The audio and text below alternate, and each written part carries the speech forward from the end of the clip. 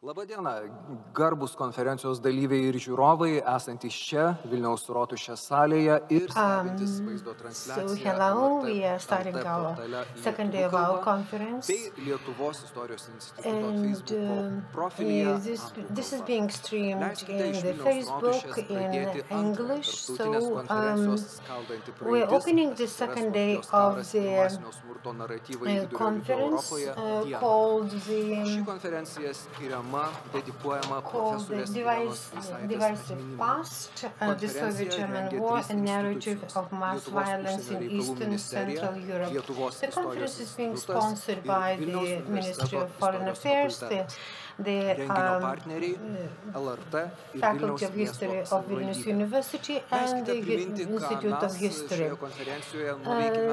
Allow me to remind you of what we had achieved in this conference yesterday. The conference was divided into several sections, and there were numerous presentations that contributed to our understanding of the general narrative of the processes that took place in the first years of the Second World War.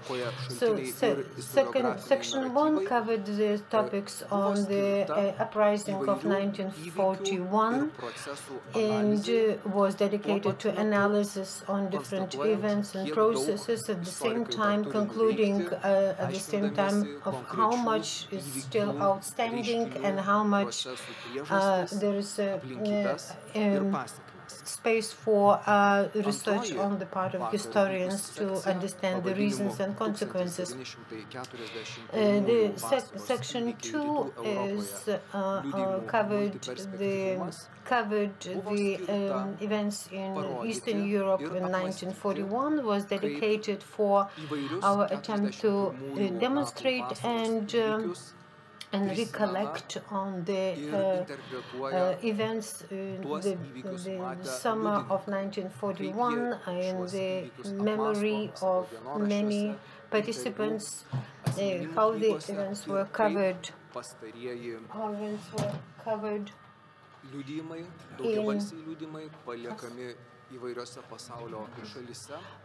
Events were covered in their diaries and recorded in different texts, contributing to historians in their attempts to interpret the events of the time. So, having shortly reminded of what was achieved yesterday, working on our Zoom platform, I am here have an honor to present Section 3 of our conference, which I'm going to be the moderator. And the name of the section is the Historical Evolution, War and Holocaust between Remembrance and Forgetting. So we are here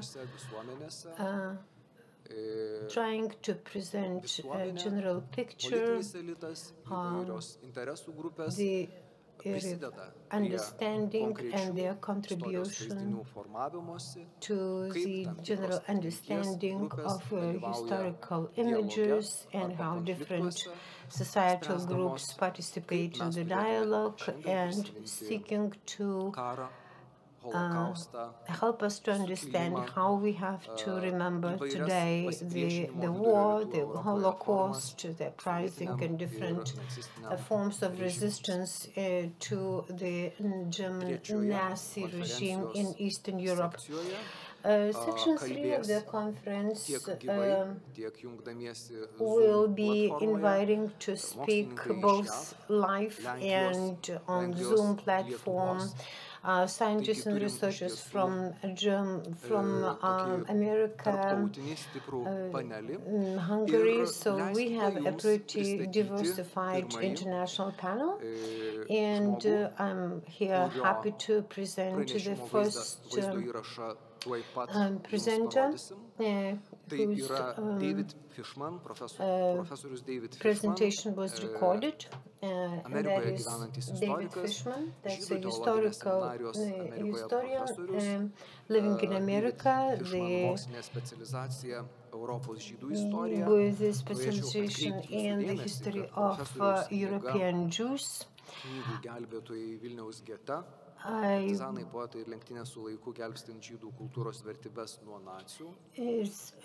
the author of the book about the Jews in Vilnius ghetto. The book was translated into Lithuanian, and at the time it was published in English, it was awarded the National Jewish Book category, Book Award in Holocaust category. So we are now. You're now welcome to watch this presentation. Dėkoju už galimybę dalyvauti. As much as I can from a distance. My paper, Jewish Commemoration of the Holocaust in Vilnius, 1944 to 1949, deals with a very short but very important period of time immediately after the war, how Jews attempted to commemorate the events of the Holocaust in Vilnius right after the war. And I will be mainly showing you slides as I speak.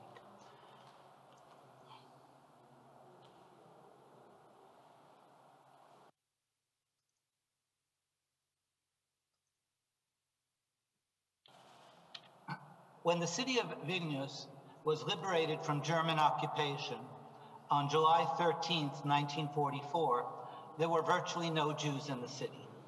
In the course of the next few years, Jews flocked into Vilnius from hiding places and partisan units in the forests, from evacuation in Central Asia, and from liberated Nazi concentration camps. In addition, Soviet Jews from Russia and Belarus also settled in the city. By 1946, there were roughly 9,000 Jews in Vilnius, approximately 7% of the city's total population. The Jewish population reached a peak of 16,000 in the 1959 census. One of the arriving Jews' priorities was to memorialize the pre-war Vilna Jewish community and to commemorate the suffering, mass murder, and armed resistance of their brethren. This natural desire to commemorate was, however, difficult to realize because Vilnius was now under Soviet rule.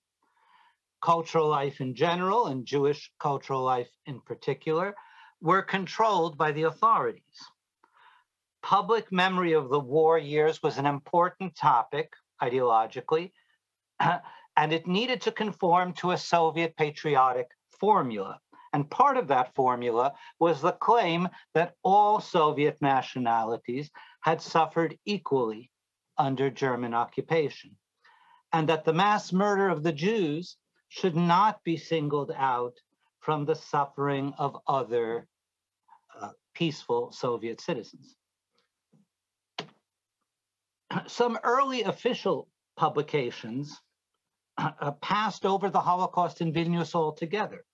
For example, the interim report of the Lithuanian SSR's Extraordinary State Commission to study the atrocities by the Germans and their accomplices, the CGK, the Чрезвычайная Государственная комиссия, this interim report, which was published in booklet form in 1945, and its section on Panerai wrote, I quote, "Among the victims, there were scholars and workers, engineers and students, Catholic priests and Russian Orthodox priests.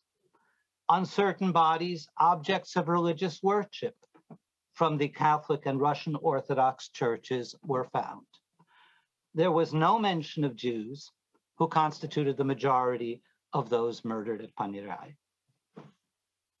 Under the newly established Soviet regime, there were only 3 public Jewish institutions in Vilnius: the synagogue, the Jewish Children's Combine, which brought together an orphanage, a kindergarten, and a 5-year school, and Jewish Museum. The authorities rejected requests to establish a Yiddish newspaper, a Yiddish magazine, publishing house, theater, radio broadcasts, a Jewish committee, or a Jewish workers' club.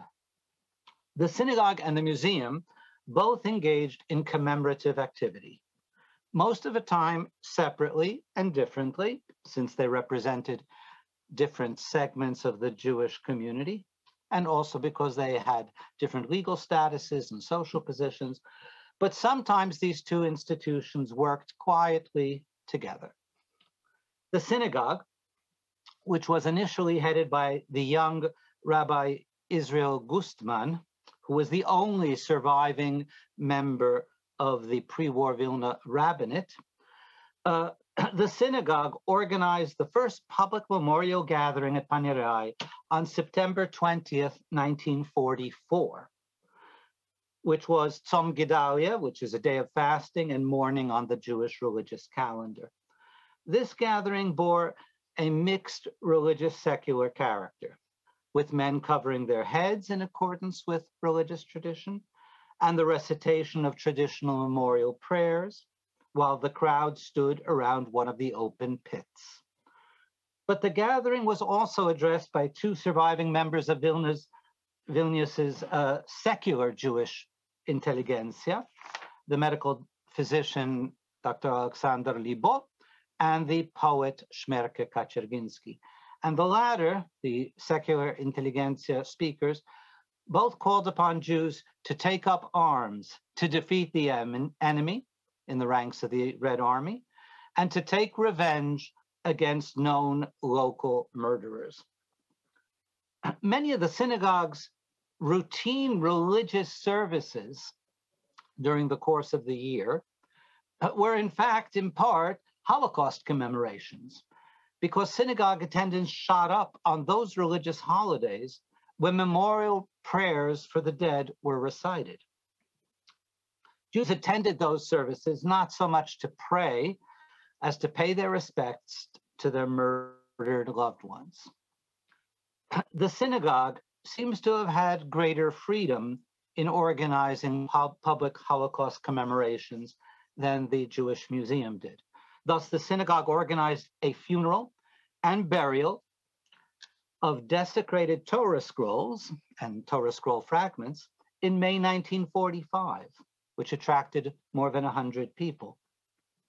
This event, the burial of the Torah scrolls, featured a ceremony at the Choral Synagogue on Pili Mostri, a procession through the ghetto with a stop at the building of the Great Synagogue, where eulogies were given, and from there to the Zareche Užupis Jewish Cemetery, where burial and recitation of prayers took place. Because religious study and religious book culture had constituted such a prominent feature of Jewish life in pre-Holocaust Vilnius, the burial of the Torah scrolls, of these desecrated Torah scrolls, was a kind of funeral for the spiritual aspect of the Jerusalem of Lithuania itself. Meanwhile, secular public events on the Holocaust faced much firmer bureaucratic opposition.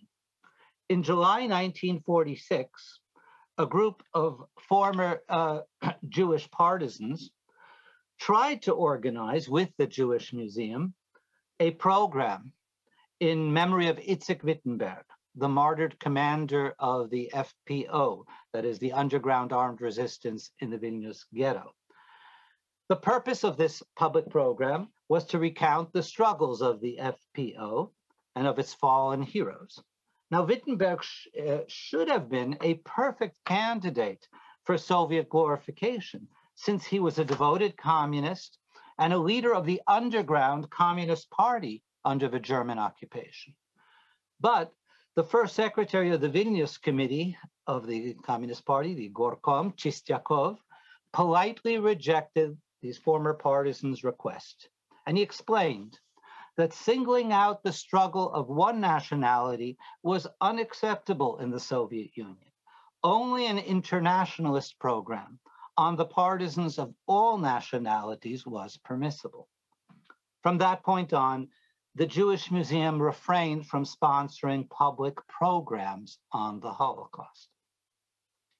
The museum was much more successful at commemorating the Holocaust through its permanent exhibition, which it began to mount at the end of 1945.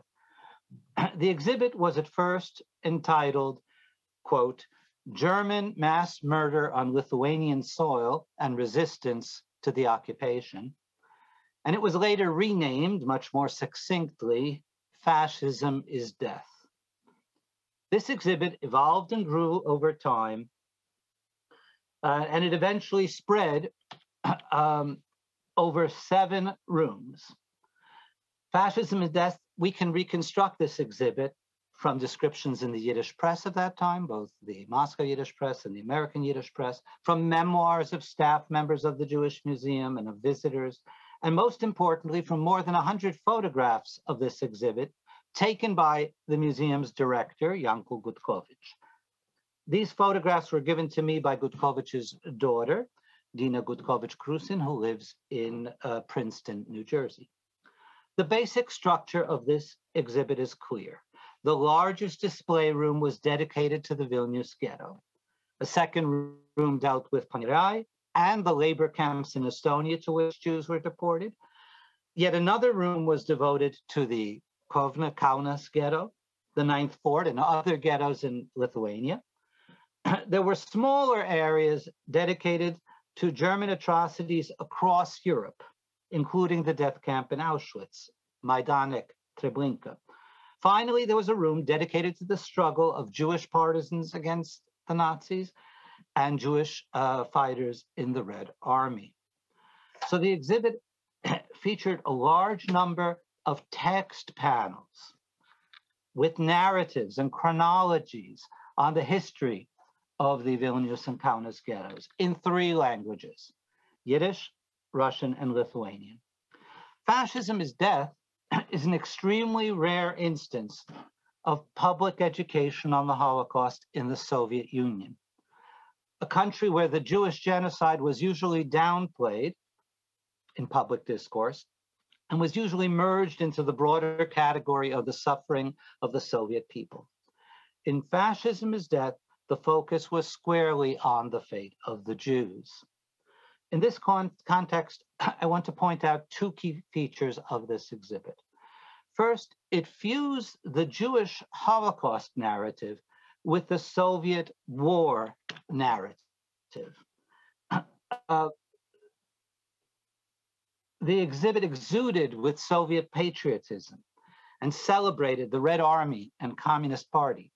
Writing in the Moscow Yiddish newspaper Einigkeit, Gutkovich, the museum's director, explained the message he hoped visitors would extract from the exhibit, and I quote, "As one walks from room to room, one is overcome with a feeling of passionate love and profound gratitude to the Red Army and to Soviet power, which rescued us from destruction and which now leads us to a new full-blooded life."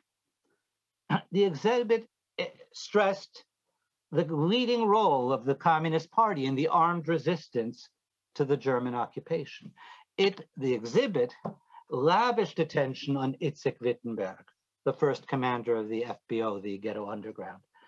And it celebrated Sonia Madejska and Chaim Yelin, communists who were leaders of the Jewish armed resistance in Vilnius and Kaunas.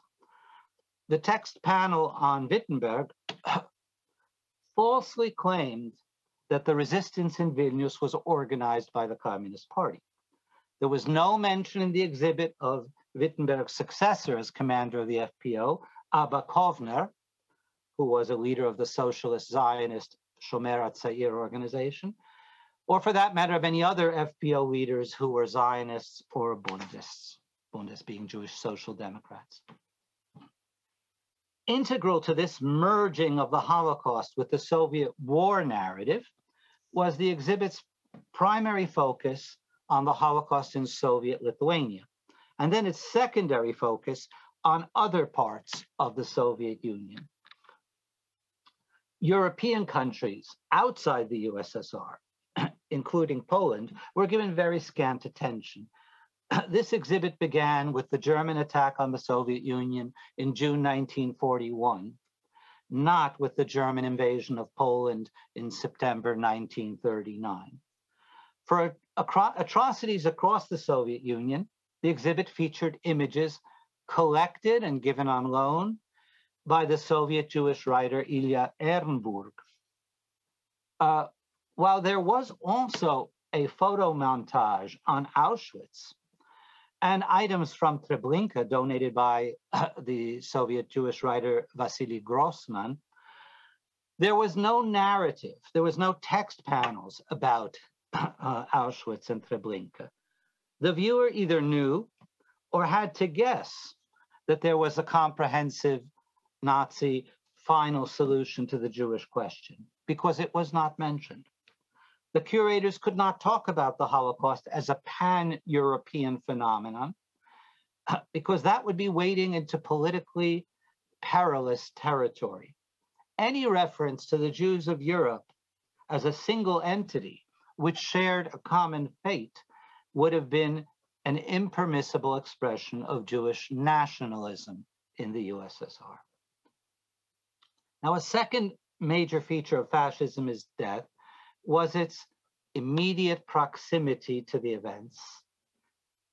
This exhibit was opened in late 1945, and the rawness of the curator's emotions. The Jewish Museum, this museum, was located within the territory of the former Vilna ghetto at 6 Strashun Street. The main building, which was now the Jewish Museum, had functioned as the ghetto library, which was the cultural and social hub or focal point for ghetto inmates. In front of the building, there was a cleared away area, which was used as the ghetto sports field.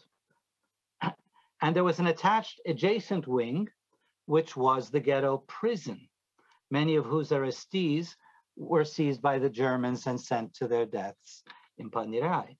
So the history of the Vilnius ghetto, was encapsulated in the address of the museum, 6 Strashun Street, which now became the museum. In fact, during the first months of the museum's existence, the only rooms in usable condition were the prison cells. And those became the staff offices. Gutkovich, the director, and his staff worked in the cells whose walls bore handwritten inscriptions by prison inmates. Tomorrow will be taken to Ponar, Panirai. Take revenge for the innocent blood. Truth will prevail. Down with Gens. The inscriptions were photographed, and some of them were displayed in the exhibit hall, which was just a few dozen meters away. Now, Fascism is Death, this exhibit, was far less inhibited than later Holocaust exhibits throughout the world, because the curators had no aesthetic or moral compunctions just to display items that would nowadays be rejected because they elicit revulsion or they violate the dignity of the victims. The exhibit displayed, in a case, a woman's skull from Ponar, Panirai, with a bullet hole in the back of her head. In the next room, there was a bar of soap, which the exhibit reported was produced from the fat of murdered Jews at a factory in Danzig. Another featured item was the text of a letter written on the train to Panirai by 2 members of a large group of Jews who had been in hiding.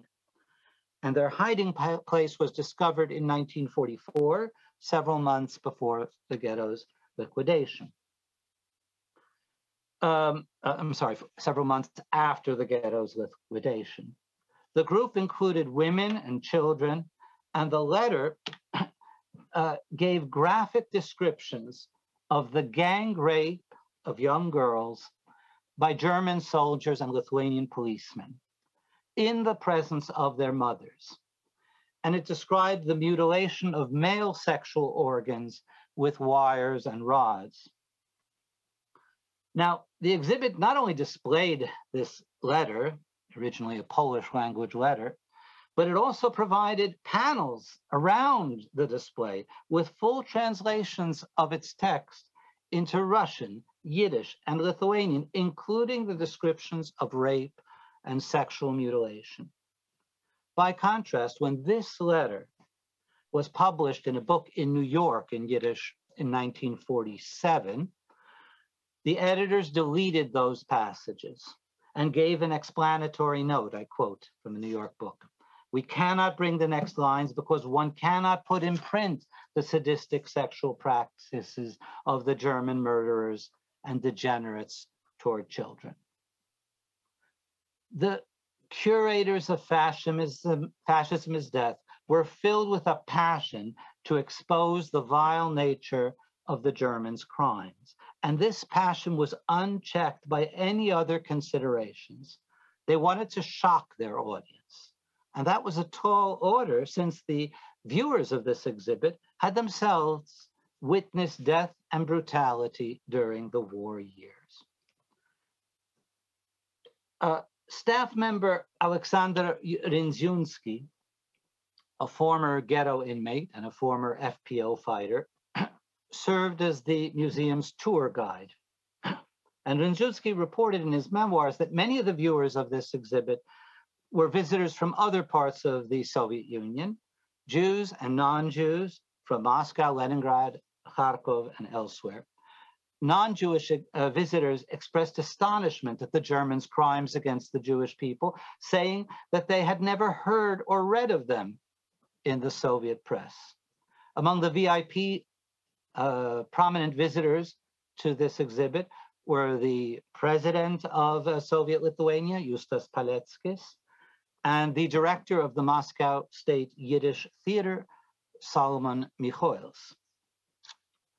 Once memorializing the destruction of Lithuanian Jewry became the Jewish Museum's primary objective, this mission led the museum to go beyond its own four walls and concern itself with the mass murder at Panirai, the mass murder site at Panirai. On July 27, 1946, the museum's director, Janko Gutkovich, and the 5 members of the museum's board sent a memorandum about Panirai to Paleckis and other Lithuanian Soviet officials. The memo noted that more than 100,000 Soviet citizens had been killed there, 70,000 of whom were Jews. Panirai is dear to thousands of people, I'm quoting, because of the innocent blood and their family members and dear ones that was spilt there. The memo called on the Council of Ministers of the Lithuanian SSR to build fences around the mass murder pits in order to stop ongoing scavenging and looting at the site. It urged the authorities to place a memorial sign immediately and eventually erect a monument there. Paleckis was sympathetic to the museum's proposal and helped arrange a meeting between a representative of the museum and Deputy Prime Minister of the Lithuanian SSR, Girvainis.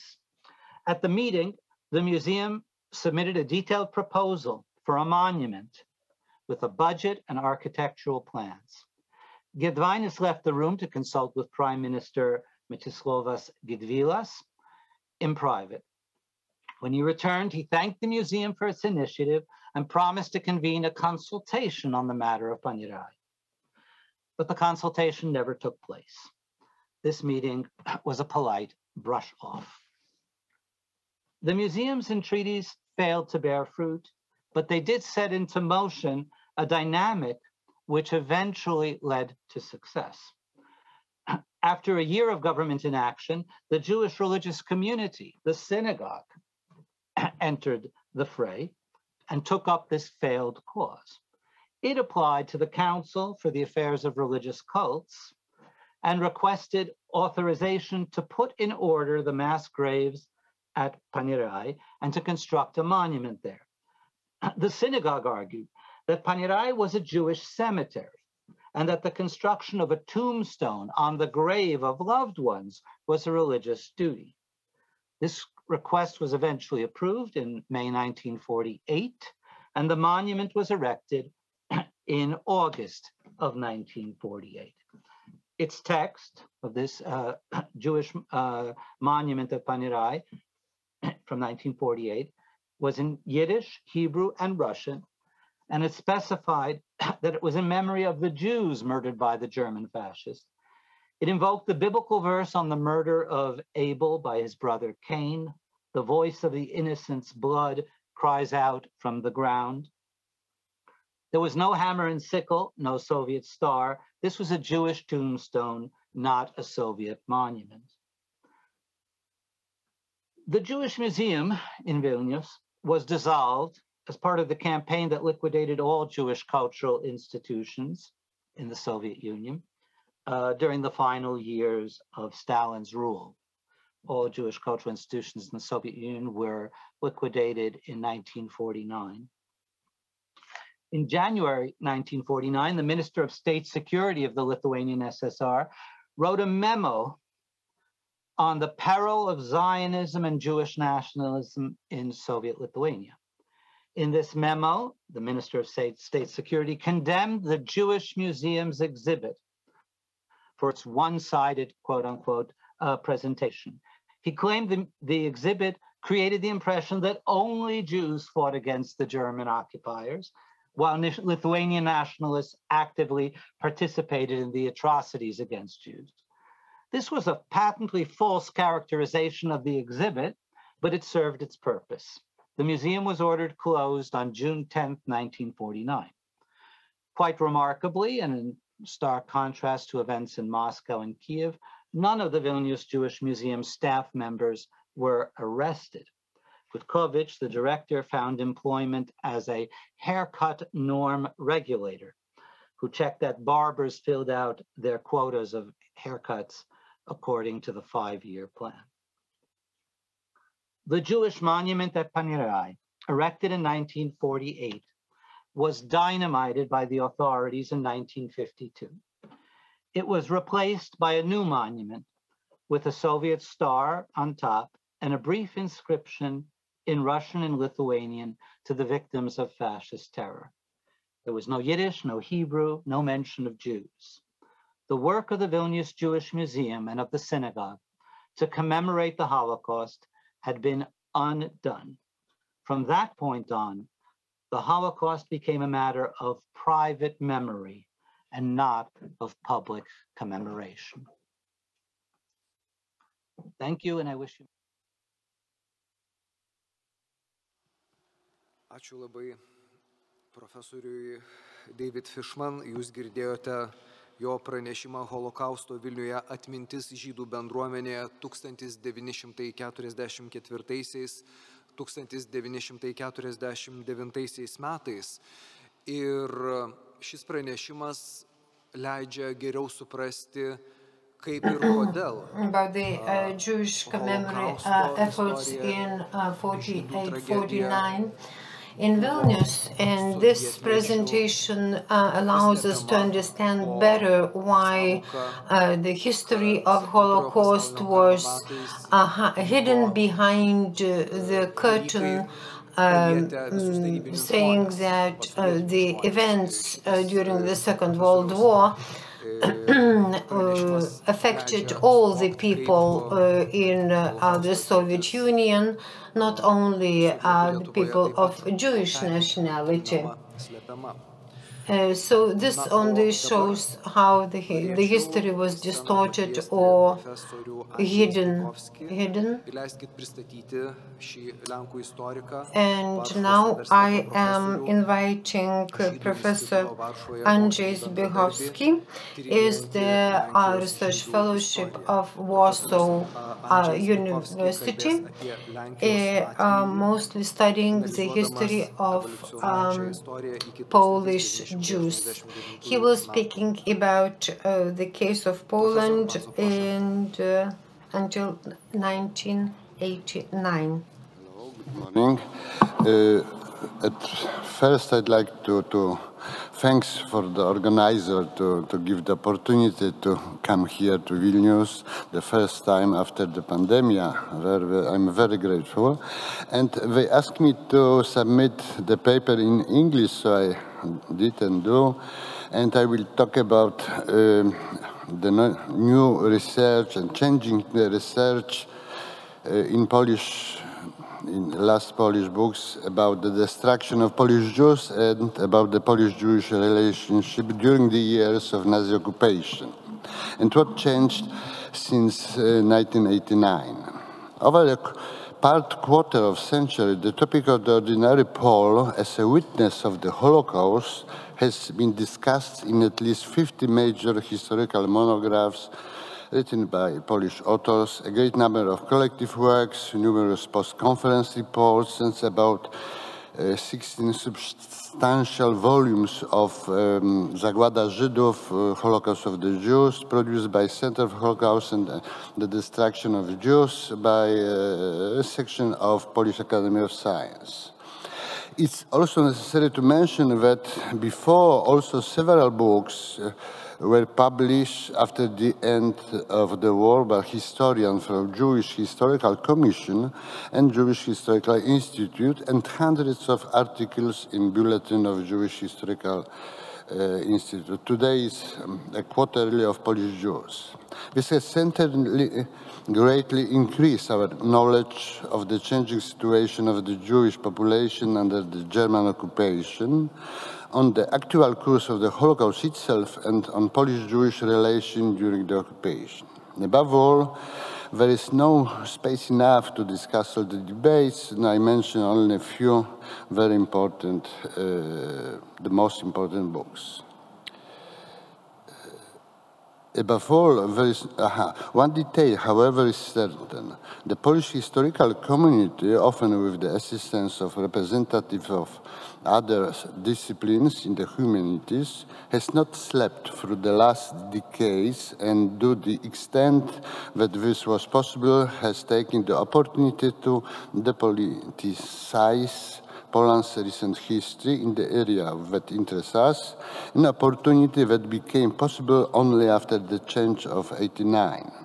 It had a great influence on the relative increase in interest of the Holocaust among Polish society and on the Jewish war tragedy. In the first post-war decades, the aforementioned tragedy was of interest almost exclusively to the relatives and descendants of the victims. The truth about extermination camps, deportation, mass execution, and about betrayal or indifference of the part of Polish neighbors practically did not leave the Jewish circles.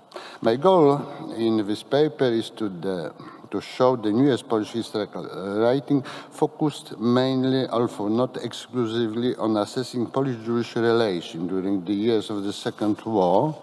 Simply put, I will talk about the attitudes of the Poles, of their underground institution and the emigre government to their fellow countrymen, the Jews, and their destruction, as well as their own self-assessment as to what extent Polish citizens succeeded in evading the obligation imposed by the Nazi occupier to collaborate and cooperate in the destruction of their Jewish fellow countrymen.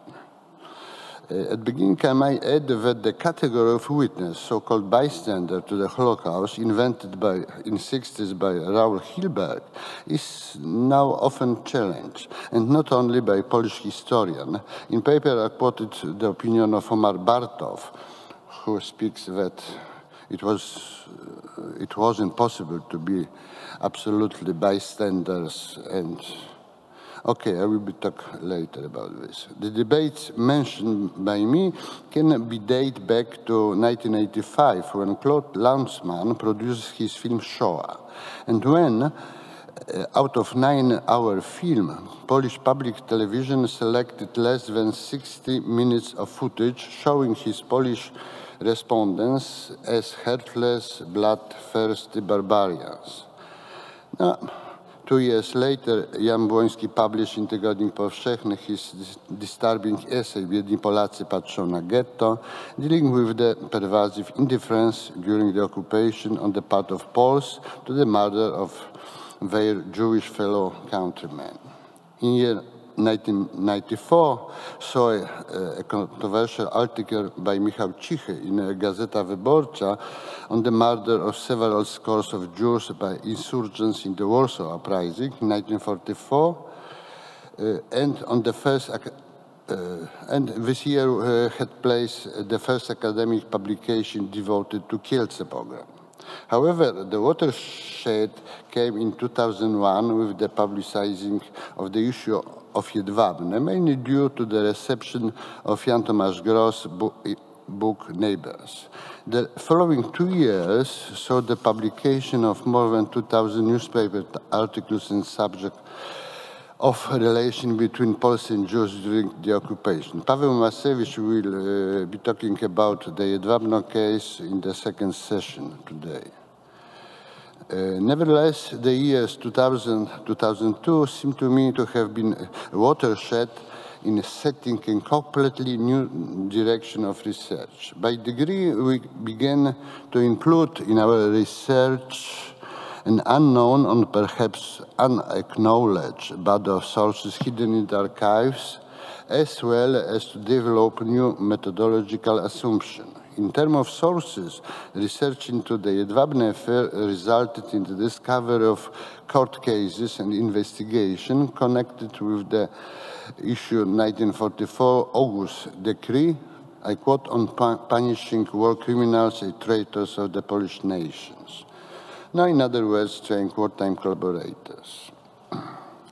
Detailed analysis of this material revealed that the substantial majority of investigation and trials were not political in nature and did not involve members of the wartime pro-London resistance movement, but quite ordinary town and country dwellers who, for various reasons, has decided to collaborate with the Nazi occupier. Some 10 up to 20% of these cases had a Jewish angle, including participation in German roundups, denunciation, theft of property, of taking part in the killing of people who were in hiding. Furthermore, the accused were not for the most part local officials or Polish blue policemen, but ordinary farmers with families. Put simply, and paraphrasing the word of Polish emissary to London, Jan Karski, bohater, hero of one of my books, we became aware of the narrow path of Polish-German cooperation during the occupation, directed against Polish Jews. Hence, we began to study negatives from the occupation.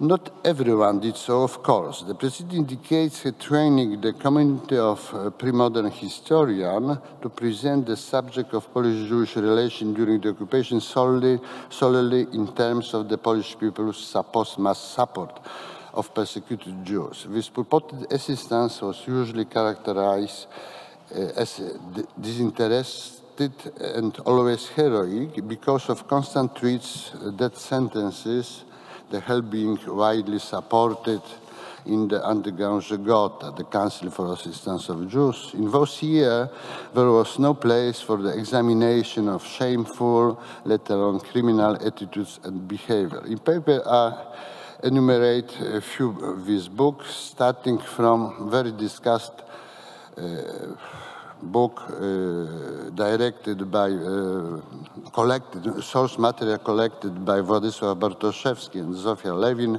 then is Ojczyzny Mojej. The first edition was in 1966, the second 1969. And after a few of different people published the book about the Polish righteous among the nations. This current of historical thought had not died, although it has not flourished greatly since the debate of the Jedwabne.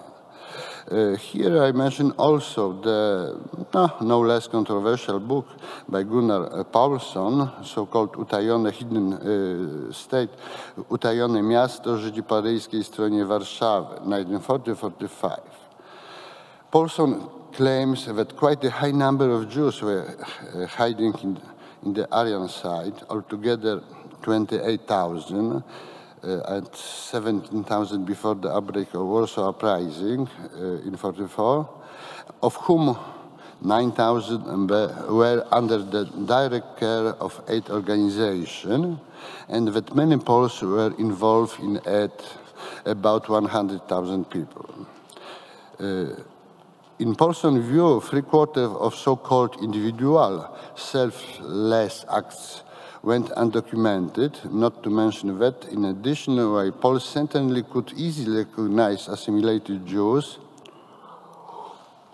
concealing themselves under a Polish identity, they did not turn them into the occupying forces, with the exception of a rather narrow group of extortionists, so-called szmalcownicy, whose actions led to the death about 4,000 Jews. The occupying forces, Germans, on their own initiative, captured a similar number of Jews hiding in the city, in different types of roundups. Polson optimistically assesses reality under the occupation, writing that networks of contacts on which Jews relied wove themselves into different shapes, creating a single hidden city, I quote, of whose existence the Germans were completely unaware. Submitting up this aspect of Polish historical writing, I may add that it continues, although it's none too popular. We may say that up to the year 2000, so-called Polish witnesses to the Holocaust were for most part perceived to be the righteous people fighting German terror tactics and willing to help those in danger. There were supposedly many more that noted in underground documents and post-war accounts. The remaining Poles were supposedly equally supportive to Jews, although owing the anti-Polish regime of terror and fearful for their own families, they remained passive. However, no mention was made of collaboration with Nazi occupier, even if collaboration was caused by fear in achieving the complete liquidation of Jewish population. As historians began to uncover the growing number of examples of hostile behavior on the part of Polish population towards Jews, both during the time of the ghettos and during the mass deportation, when there were a great many attempts to escape ahead of deportation to that camp, the number of supporters of continuing the martyrological narrative has systematically dwindled. Only clearly defined proponents of Polish nationalistic tradition have persevered, focusing mainly on the nationalist underground movement and the most recent history of the Catholic Church. The leaders of this group are Jan Żaryn, an American historian of Polish descent, Marek Jan Chodakiewicz. They are both associated with Fronda as well with Glaukopis, a publication that had tried mainly to rehabilitate unconditionally the wartime activities of the Narodowe Siły Zbrojne. The manifesto of this narrow and often attacked group has been Chodakiewicz's very controversial book Żydzi i Polacy, 1918-1955, Współistnienie Zagłada Komunizm. Only one remark. If we were to use just one descriptor, we would call this trend of writing the school of parity, since the key to these people's writings is an interchangeable applied selection of examples of good and reprehensible behavior by both Poles and Jews during the Second War. In paper, as there's also the other school or narrative about the so-called Jewish betrayal of the eastern borderlands during the first Soviet occupation. I published also one book about this titled U Genezy Jedwabnego, and I stress that somewhat limited scope of strictly collaborationist attitude of Jews in the Kres, apart from rather obvious expression of indifference towards Poland's loss of independence, pointing out to the economic basis of the growing Polish-Jewish conflicts. This influence was, to a certain extent, an attempt to mask fear of the Soviet authorities, but it's also derived from a conviction held by many Jews that Poland had let them down, especially with the deeply anti-Semitic atmosphere in the 1930s. Okay, writing about Jews and Polish underground states started to be a separate trend in historical writing, is based on a common topic and database. The eminent American historian David Engel, author of 2-volume study on the Polish government in exile, at best indifferent attitude toward the murder of the Jewish population in Polish soil. Now, Engel raised the bar very high for this branch of Polish historiography on the Holocaust, a topic that developed startlingly late. The second in this discussion was Dariusz Stola with his book about Ignacy Schwarzbart, and the last word was the final word in the discussion is Adam Puławski, 2 books, W obliczu zagłady and Wobec niespotykanego mordu. It's not enough time to describe these books, but it's one of the very popular issue. What connects all these works is the status of Poles as conscious witnesses of the mass murder of their Jewish neighbors, all frankly, with no further discussion, accept the idea that not much more could have been done to save the Jewish population, since the underground authorities did not want to allow fugitives from the ghettos into their ranks. With such an extent of anti-Semitic prejudice, supporting operation to help the ghettos as they were being liquidated were too risky, and volunteers could not be found. It was also hard to take action against blackmailers, who perhaps were numerous. Writers avoid answering the question about whether the Polish population on a large scale simply observed the deportation of the Jews to their death, or perhaps also accepted it.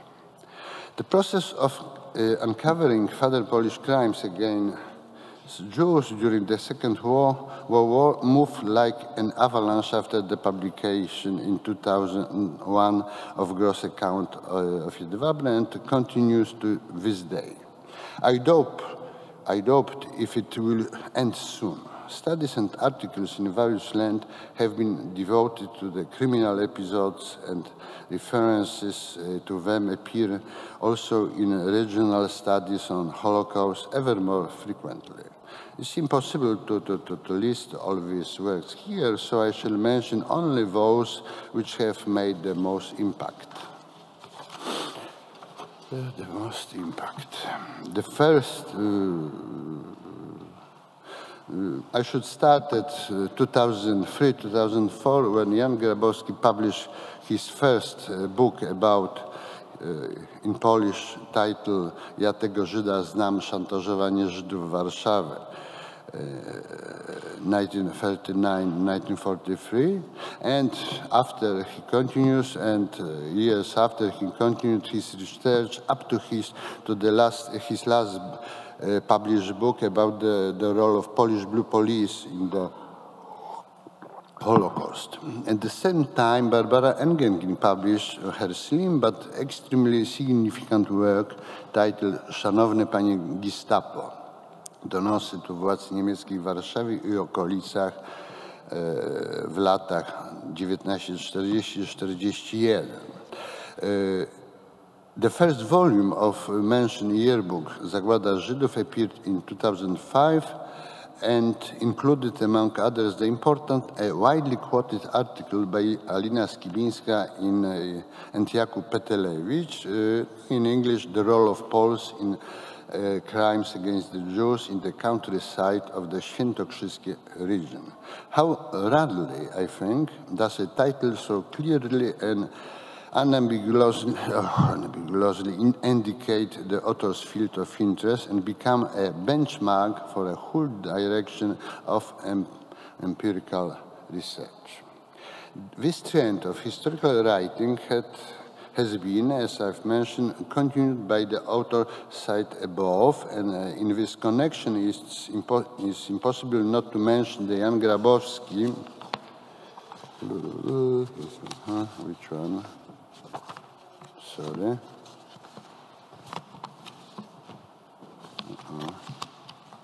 Where is my...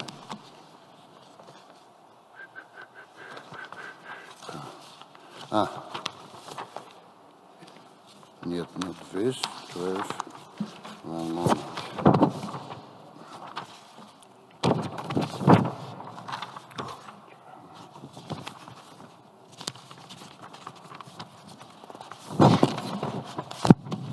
I beg the pardon because, I think it's this. Jan Grabowski book Judenjagd, Polowanie na Żydów 1942-45. In English, Jan Grabowski, Hunt for the Jews, Betrayal and Murder in German-occupied Poland. And also to mention Alina Skibińska book about Zagłada domów Tryncherów.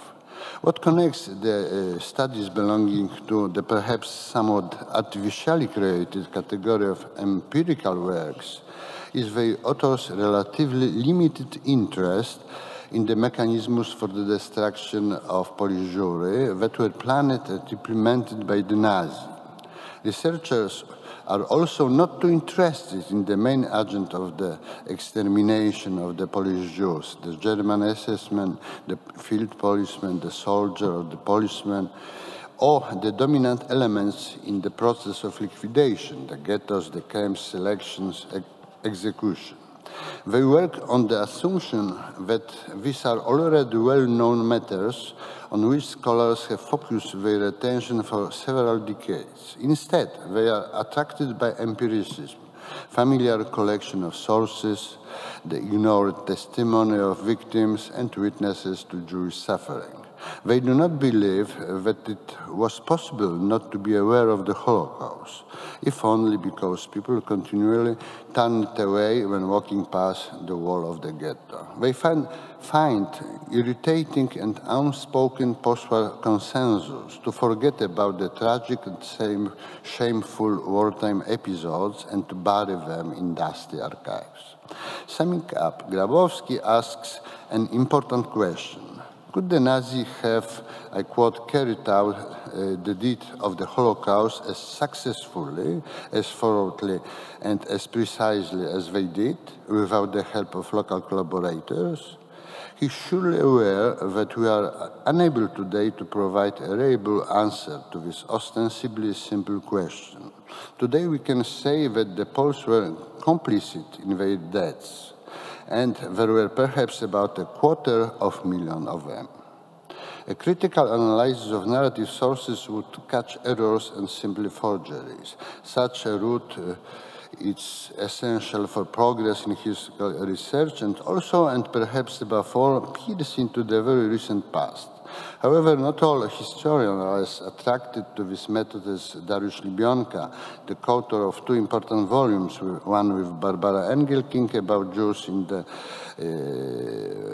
Warsaw Uprising, and another with Lawrence Wyman, titled in Polish Bohaterowie hosztaplerzy opisywacze wokół Żydowskiego Związku Wojskowego. The inevitable consequence of applying these methods is that the deconstructionist element greatly exceeds in volume the reconstructionist one. In a word, if earlier we blunder in a maze of falsehood, such as studies showing that various Polish veteran circles invented non-existent aid organization, ones that even took an active part in the Warsaw Ghetto Uprising, then after reading the literature, we realize at most how little we know about events that occurred. From the other side, Barbara Engelking dominates in providing psychoanalytical narrative in our area of interest. Engelking's most recent work is called Jest taki piękny, słoneczny dzień. Losy Żydów szukających ratunku na wsi polskiej. She writes in the foreword, I quote, helplessness in the face of someone else's pain leads to a violent urge to turn away, to withdraw, to flee. But of course, the conviction that we can avoid that which we fear to face is illusory. And although we did not want to, and we still do not want to be witnesses of the Polish Jews' humiliation, torment, and death, we are such witnesses, not by our own choice, but by virtue of our place in birth.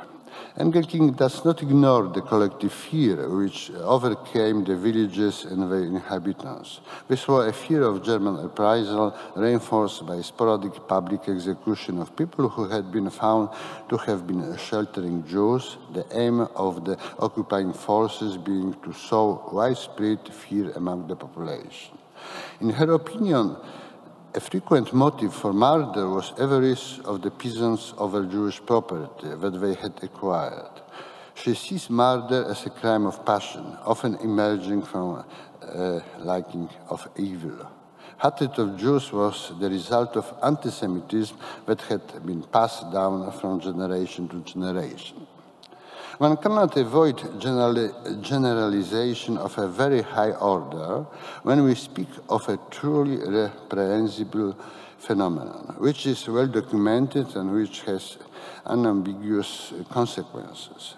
But the judgment, I quote, Polish peasants, and not, for instance, many Polish peasants, defines quite differently the phenomenon of local murders of Jews in hiding, making this type of activity the norm and not the fringe, even if a very broad one. In this section, I'd like to also, I should mention the two collective grant monographs published by Center for Research about Provincia Noc and Zarys Krajobrazu. It's not enough time.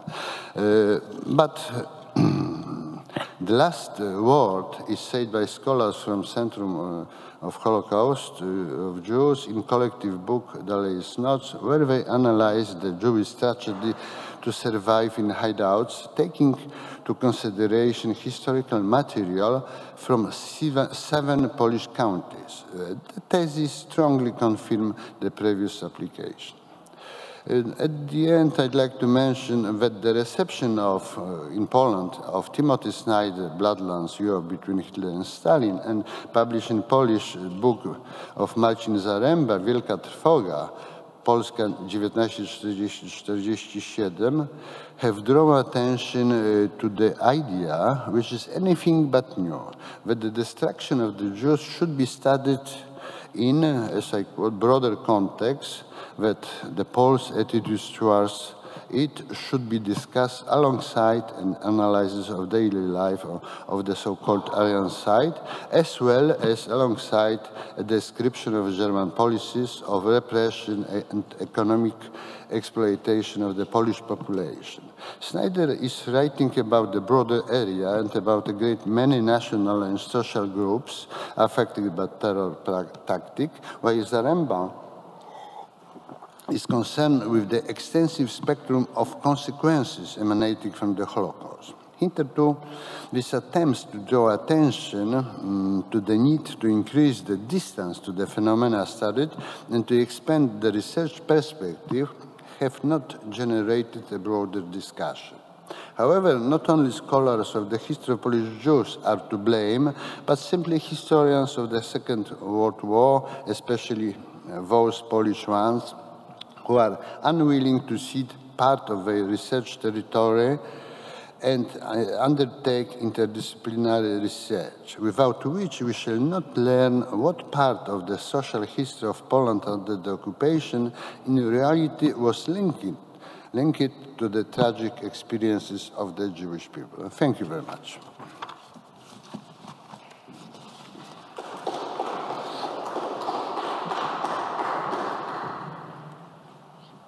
Thank you very much, dear Professor Andrzej Zbikowski, for such detailed and precise analysis of Polish historiography.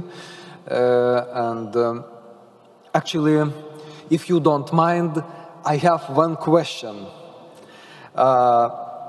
Dear Professor, how can you describe the main challenges which faces right now Polish historians while trying to work with all those difficult topics which were mentioned in your presentation? Can you come back for a few seconds? Okay. Exactly, you like to know. Is the main trend nowadays? Or? Probably the main, the most important challenges in theoretic or in other way, for example, working with archives or... I don't think that the archives are the very important. We know a lot about a lot of Jews, but I think we have to not to discuss very carefully what could be possible done during the occupation, and about and especially to take into memory the Jewish tragedy, also Warsaw Ghetto Uprising, camps history, and etc. To go away the ignorance and the nationalistic attitude, reflecting only the Polish righteous among the nation. Of course, we had about 7,000, and we commemorate the righteous all the time, especially by IPN. But no, we should also work on the negatives all the time. And I think the negatives are very interesting because taught us a lot about Polish, I think, attitudes, war attitudes about Polish stereotypes, anti-Semitism, and so on and so on. So we have a lot to do all the time, and I think about 50 historians, younger scholars are working nowadays on Polish-Jewish relationship, or rather the attitude of Poles towards the Jewish annihilation. Yeah. Maybe it's the main... Ačiū labai profesoriui už pranešimą. Very much to the professor for his presentation and also for being present to answer my question. And I'm now would like to present the third speaker of our section 3 about the historical evolution until 1989. We are welcoming now Laszlo Karszai, Professor Emerit from the Budapest University. His area of interest is the World War I, World War II, Bolshevism, fascism, Holocaust. The professor has been for 27 years supervising the Hungarian research group. Professor Laszlo Karsz currently is working on the rather voluminous monography about Holocaust in Hungary. Dear Professor, the floor is yours. The floor is yours. Thank you very much. Ačiū labai. Sorry, I have to meet the translator button because I hear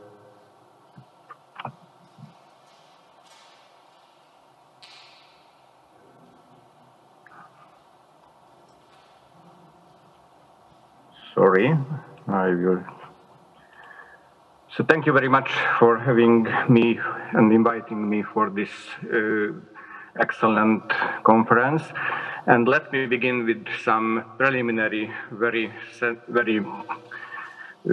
short personal remarks about myself. I was born in a half Jewish, half Catholic family. My father was born in an Orthodox Jewish family, and my paternal grandmother was killed in Auschwitz at the end of June 1944. The date of her deportation, be careful, was June 14.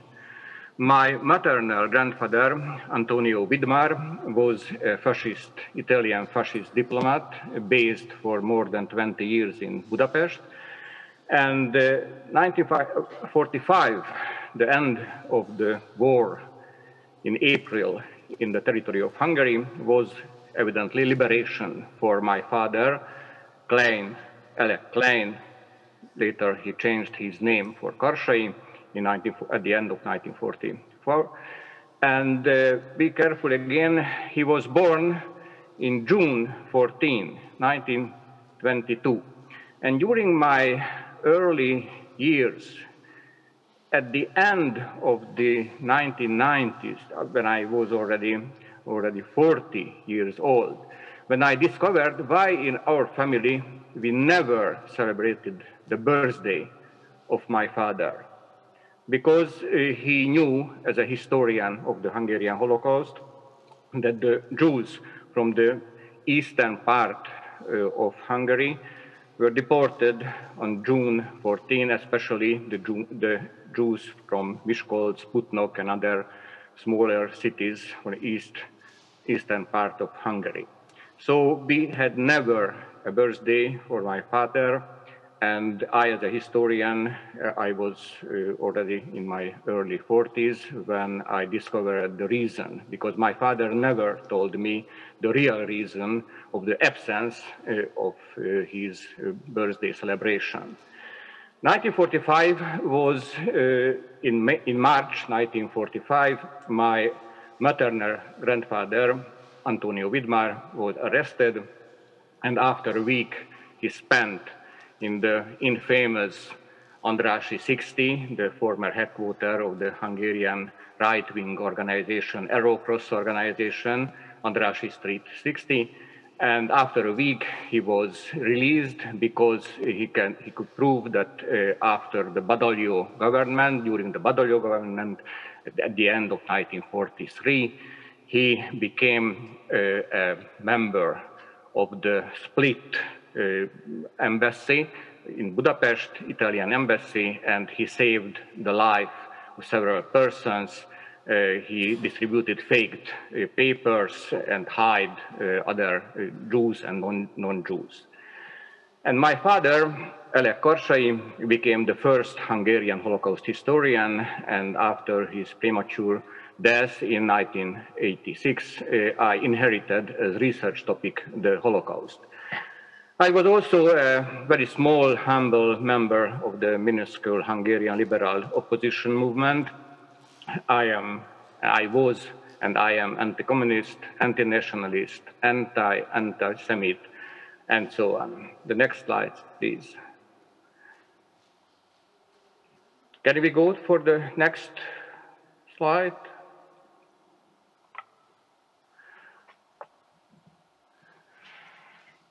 The most important question.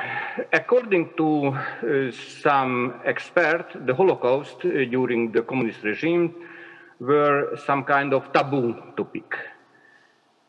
In case this is not true, what was the main reason, what were the main reasons of the communist Holocaust memory policy, or there were memory policies in plural? To answer these questions, I have to tell you some words about the history of Hungary in a nutshell. Hungary, as a member of the Austro-Hungarian Empire, was the greatest loser after World War I. We lost 2/3 of our former historical territory, and the regime after the First World War and after the communist-led revolutions of 1990, it was a nationalist, irredentist, anti-Semite, anti-communist party regime. And between 1938 until 1941, with the help of Hitler and Mussolini, we reconquered some parts of its lost territories. The Trianon Peace Treaty cut to 2/3 of the former territories, as you can see. Upper Hungary here, Transylvania and the southern parts, minuscule parts even to Austria. Our leader was Miklós Horthy, and he became, after the middle of the 30s, a reluctant ally of Adolf Hitler. A leaflet, very popular in 1919 Hungary, Jewry and Soviet, Death of Hungary. From 1938, we reconquered, with the help of Hitler and Mussolini, one part of Upper Hungary, one part of Transylvania, and the smaller parts of the south of Hungary. The Holocaust in Hungary. In the spring and summer of 1944, during 89 days, more than 437 persons were deported. This was a Euro record of Adolf Eichmann, with the enthusiastic collaboration of the Horthy and Demestoyai, Prime Minister Demestoyai government. Altogether, with the Eurocross regime, after October 1944, we had around more than 500,000 Jewish victims. This was the fastest, biggest deportation action at the end of the war. The new regime imposed by the Red Army after the liberation of the country, it was mainly for the Jews, the remaining Jews, but it was an occupation of Hungary. The Red Army started a bloodbath. This is a myth, a Jewish revenge.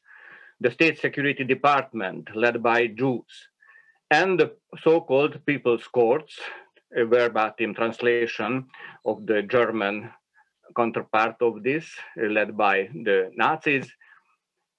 The Jewish forced laborers, the former Jewish forced laborers, the survivors of the Holocaust, or Jewish communists returned from Moscow, and they arrested, tortured, and killed several 10,000s of Hungarians. The counter-myth, people, and I know personally, I have several friends who claim that after the Second World War, almost everybody escaped prosecution, with the exception of few major war criminals, some Eurocross, mass murderers, but the overwhelming majority of the Hungarian war criminals escaped retribution. István Ries, social democrat, he was a Jew, a lawyer, and Minister of Justice from 1945 until his arrestation, and he was tortured to the death by the communists. He claimed in April 1945, the war criminals cannot expect justice, but retribution. The men of the extinct regime committed awful crimes, and even a part of the people was contaminated. The punishment of the perpetrators is a tool of the cure. The one part of the people was contaminated, and the punishment, the work of the people's courts is a tool of the cure. The bloodbath. I cannot say that it was a bloodbath. Only less than 500 people were sentenced to death, and again, only, under parentheses, 189 people were legally executed until 1948. Approximately, out of a population of 10 million, approximately 40,000 people were interned. We had 26,097 prison sentences, and almost the half were acquitted. Deported some 200,000 Volksdeutschen, Swaps, Germans, living in Hungary for centuries.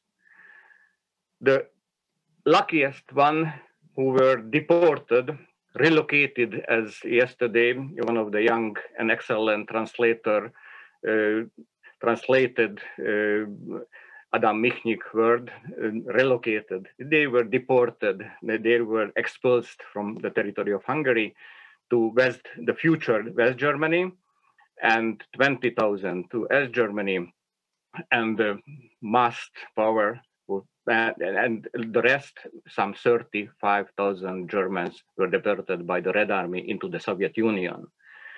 Another 62,000 people, Hungarians who remained in Hungary, were punished by being fired from their jobs, lost their pension, and so on. In comparison, in European context, we cannot claim that the Hungarian retribution was something especially cruel. In Holland, you can see some 155 persons were sentenced to death. In Belgium, again, only 242 executed. In France, 5 times more populated as Hungary. They had 791 executed. A real bloodbath was in Bulgaria with 2,200 persons executed. In Italy and France, we had partisan trials, mass executions, lynchings. This was a civil war, around 10,000 and 10,000 victims. The Hungarian People's Courts were not tools in the hands of the communists, but this is a real fact. This is a fact, a historical fact, that many, many Jews participated in the work of the Hungarian People's Court as police officers, detectives, prosecutors, people's judge. And we cannot claim that they were objective, they were neutral, they were professional prosecutors or people's judge or police officers. My late friend and mentor, Randolph Brehm, his original name was Adolf Abraham, but after the Second World War, after losing more than 22 of his closest relatives, parents, and other relatives, he changed his name when he went into the United States. Randolph Brehm collected a huge selected bibliography of the Hungarian Holocaust. This is almost 700 pages long, and in it we have more than 5,500 items, books, articles, studies, etc. This is in Hungarian, in Hebrew, in German, French, English. This is a huge work. And in the foreword of Randy Brehm, he claimed that in Hungary, the Holocaust as a topic was forced from 1948 to 1953 into the Orwellian black hole of the history. I do not like to argue with my esteemed mentor and friend and colleague, but I do not think so that he was right. First of all, let's start with the imminent post-war period. After the liberation of Hungary, until 1948, in Hungary was published more than 200 books, several translated into English, Jenő Lévai book about Raoul Wallenberg, or Miklós Nyiszli's memoirs. He was a doctor in Auschwitz and worked under the supervision of Mengele, was translated already in 1947 into English and quoted extensively, for example, by Raoul Hilberg and others. And how can we explain these 200 books? Because one of the reasons was that Hungary was liberated and occupied by the Red Army, but until 1948, we lived under a relative democracy. the communist regime was imposed only in 1948. Until 1948, we lived under democracy. We had liberated press, and we have several books, printing houses, and so on. And we had a large audience. Several hundred thousands Jews wanted to know what and why did happen with them. And the history black hole lasted not until 1953, but lasted until 1954, as you can see on the next picture. And we have not one communist regime in Hungary, but at least two. One was led by Mátyás Rákosi. He was born also as a Jew and led a brutal Stalinist dictatorship. But after crushing the 1956 revolution, János Kádár was the first secretary of the Hungarian Socialist Party, and Hungary became the happiest barrack of the socialist camp, or more precisely, the socialist lager. And after 1963, János Kádár openly declared, "For whoever is not against us is for us." You can remember the famous saying of Jesus Christ. Here you can see this history black hole. Until 1948, we published more than 200 books, and then 1 year above the Holocaust, smaller and larger book, memories, poems, literary works, and scientific works, only a handful. But during the Kádár regime, we have a very strange cultural policy. This very strange cultural policy was named as the policy of the 3 T's. In Hungarian, tilt, it means prohibited, taboo topics. We have 3 taboo topics. First of all, the Soviet-Hungarian relationship. We were liberated, but a large number, several 10,000 or even 100,000 Soviet soldiers remained in Hungarian soil. The most important taboo topic was the revolution, the history, the real history of the 1956 revolution. And the third one is the situation of the Hungarian minority or minorities in the neighboring countries. The second topic was under the tür, in Hungarian tür, in English tolerated. For example, the leaders of the cultural policy tolerated if someone wants to speak about the mistakes committed during building socialism. It was tolerated the historical research about the Horthy regime, and we were not compelled to say that the Horthy regime was a fascist or Nazi regime. And the third category was the támogat, the supported category, evidently the pro-Soviet, pro-Marxist, pro-Leninist topics. The Holocaust was somewhere between the second and the third topics.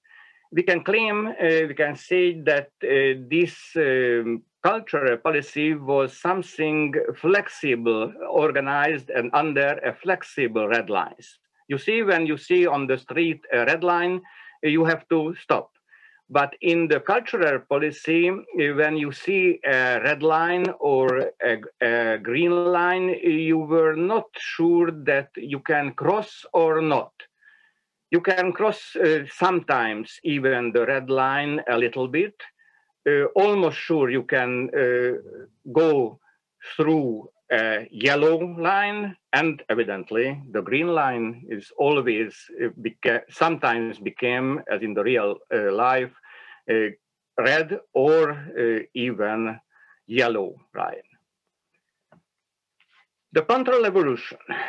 Officially, after 56, the regime, the propagandist of the regime claimed that the 56 revolution was led by former Arrow Cross members, Horthy followers, gendarmes, and their purpose was the restoration of the capitalist order, and they were paid and instigated by the Radio Free Europe and the CIA.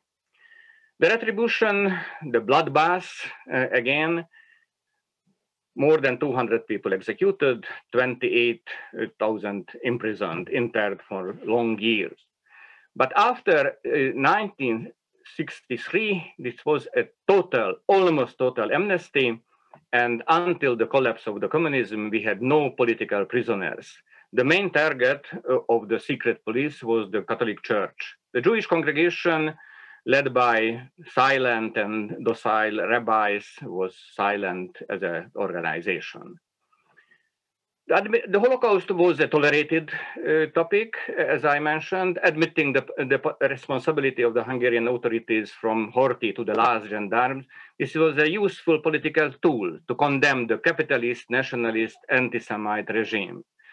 As I mentioned, the revolution 1956 was an anti-Semite counter-revolution.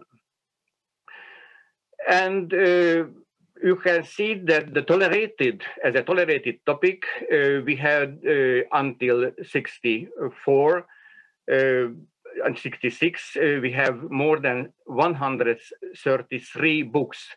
Among them, my father, Elek Karsai, published 5 huge documentary books about the 1944 persecution and deportation of the Jews from the countryside, and 2 huge books about the so-called Hungarian forced labor service for the men. And it was a very popular topic, not only tolerated, but popular topic.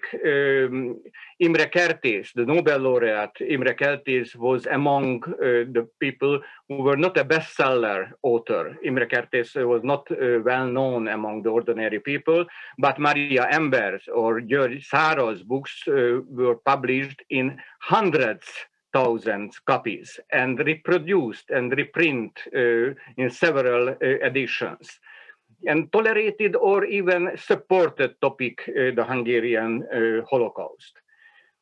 And during the last 10 years of the communist regime, we can claim that it became from the tolerated topic a supported, a very lucrative topic, the Hungarian Holocaust.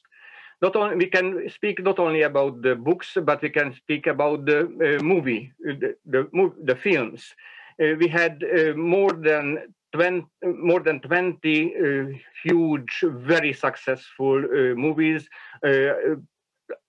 Partly or 5 out of these 21 films consecrated to the Holocaust.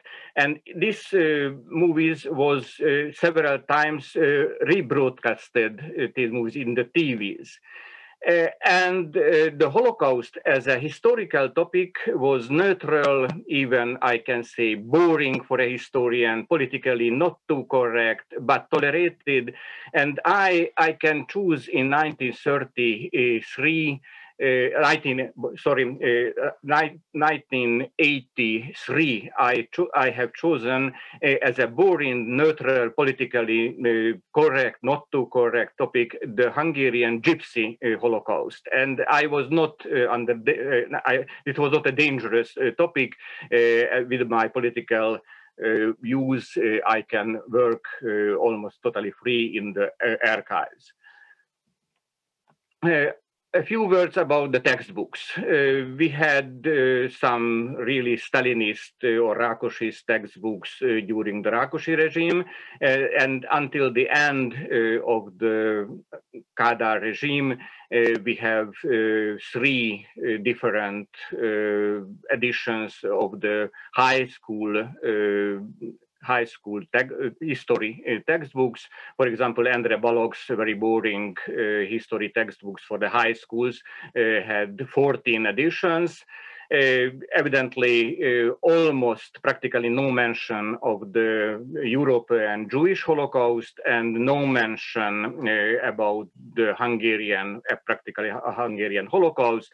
And this is a rank of the victims of the Nazi camps. For example, the first place, the Nazi regime wanted and destroyed the political prisoners, evidently the communists and the social democrats, the members of the resistance movements.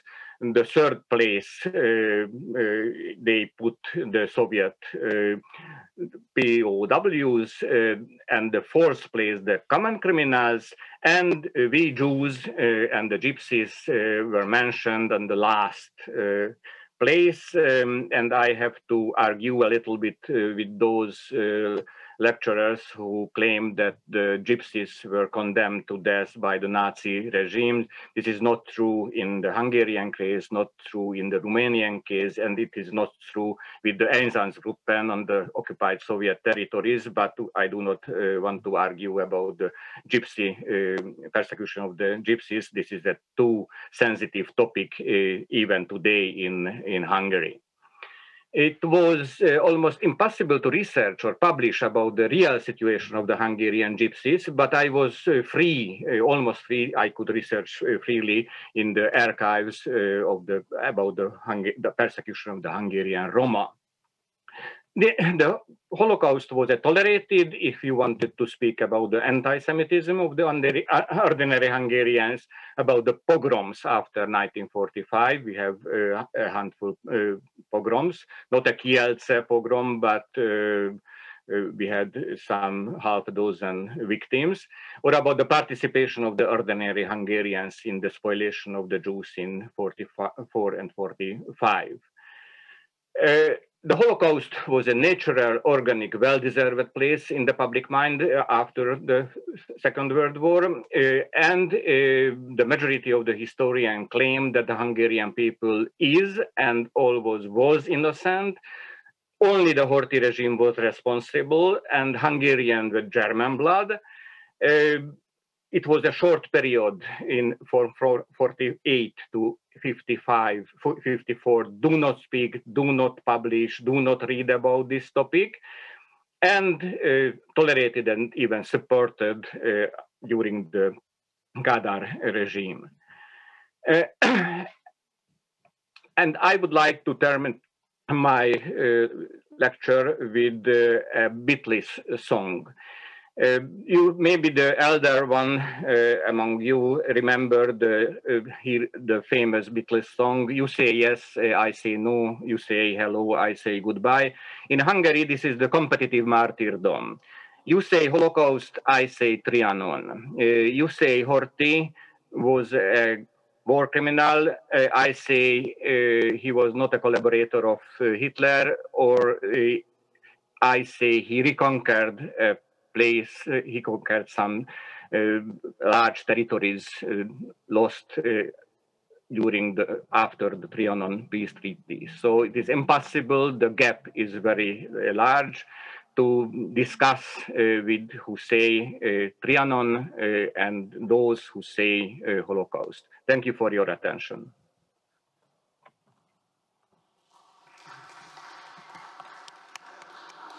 Dear Professor László Karsai, thank you very much for your precise and extremely interesting paper, which, yes, of course, which gave us an opportunity to understand not only processes which lasted in Hungarian historiography, but also in so-called historical culture. And that is why I strongly believe that the audience have comments or questions. And dear colleagues, please join our virtual discussion.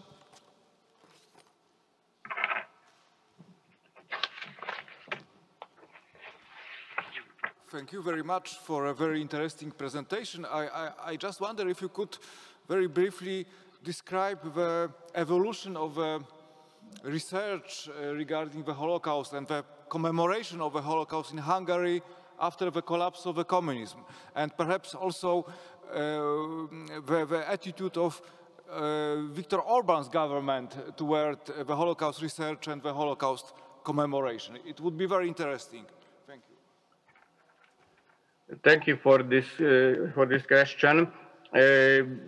I understood from the title of this panel that I had to stop somewhere in 1989. But I am not a humble historian. I am very proud that I was invited already from Seattle to New York, to Berlin and Paris and Jerusalem also, because we have a lot of anti-Semit in Hungary. And during the last already 11 years, we have the so-called Orban government.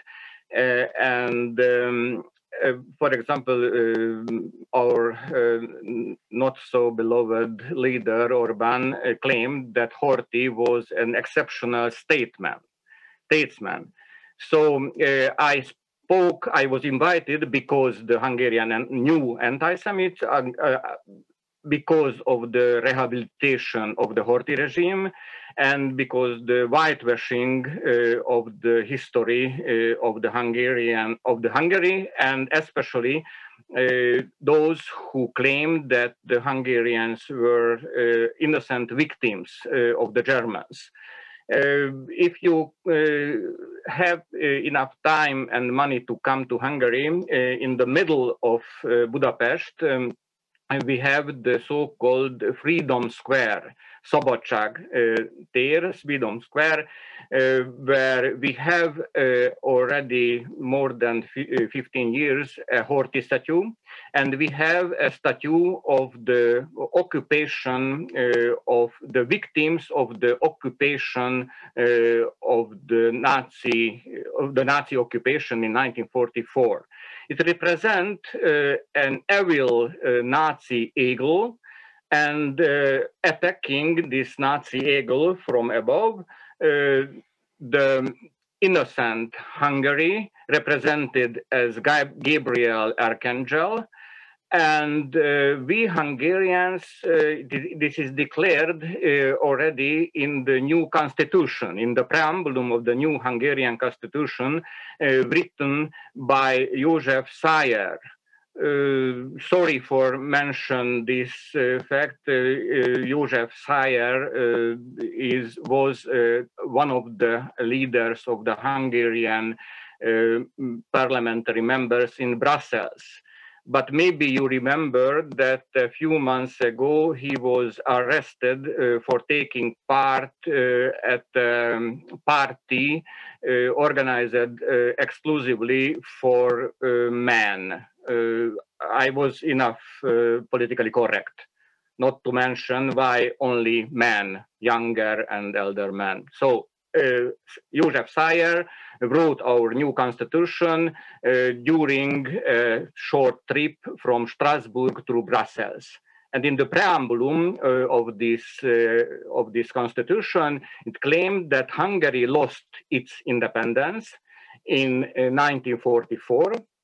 And from 1944 until 1990, we lost as not an independent country. It claims that Hungary and the Hungarians were innocent victims under foreign occupation. We do not speak about the role of Horthy. We do not speak about, for example, a very interesting fact of the Hungarian Holocaust, that Horthy nominated the Demesztóiai government in March, 3 days after the occupation of Hungary. And Horthy, the same Horthy, on July 6, stopped the further deportation. Again, a personal remark. My father was hiding in Budapest, and almost all the Budapest Jews who were not killed, massacred by the Arrow Cross regime after October, remained in Budapest because Horthy stopped the deportation in July 6, 1944. So Horthy not only a great, exceptional statesman, but the savior of the Budapest Jews. Yes, I can accept. But Horthy, at the same time, is a collaborator of Hitler who led the deportation of 437,000 Jews from the countryside.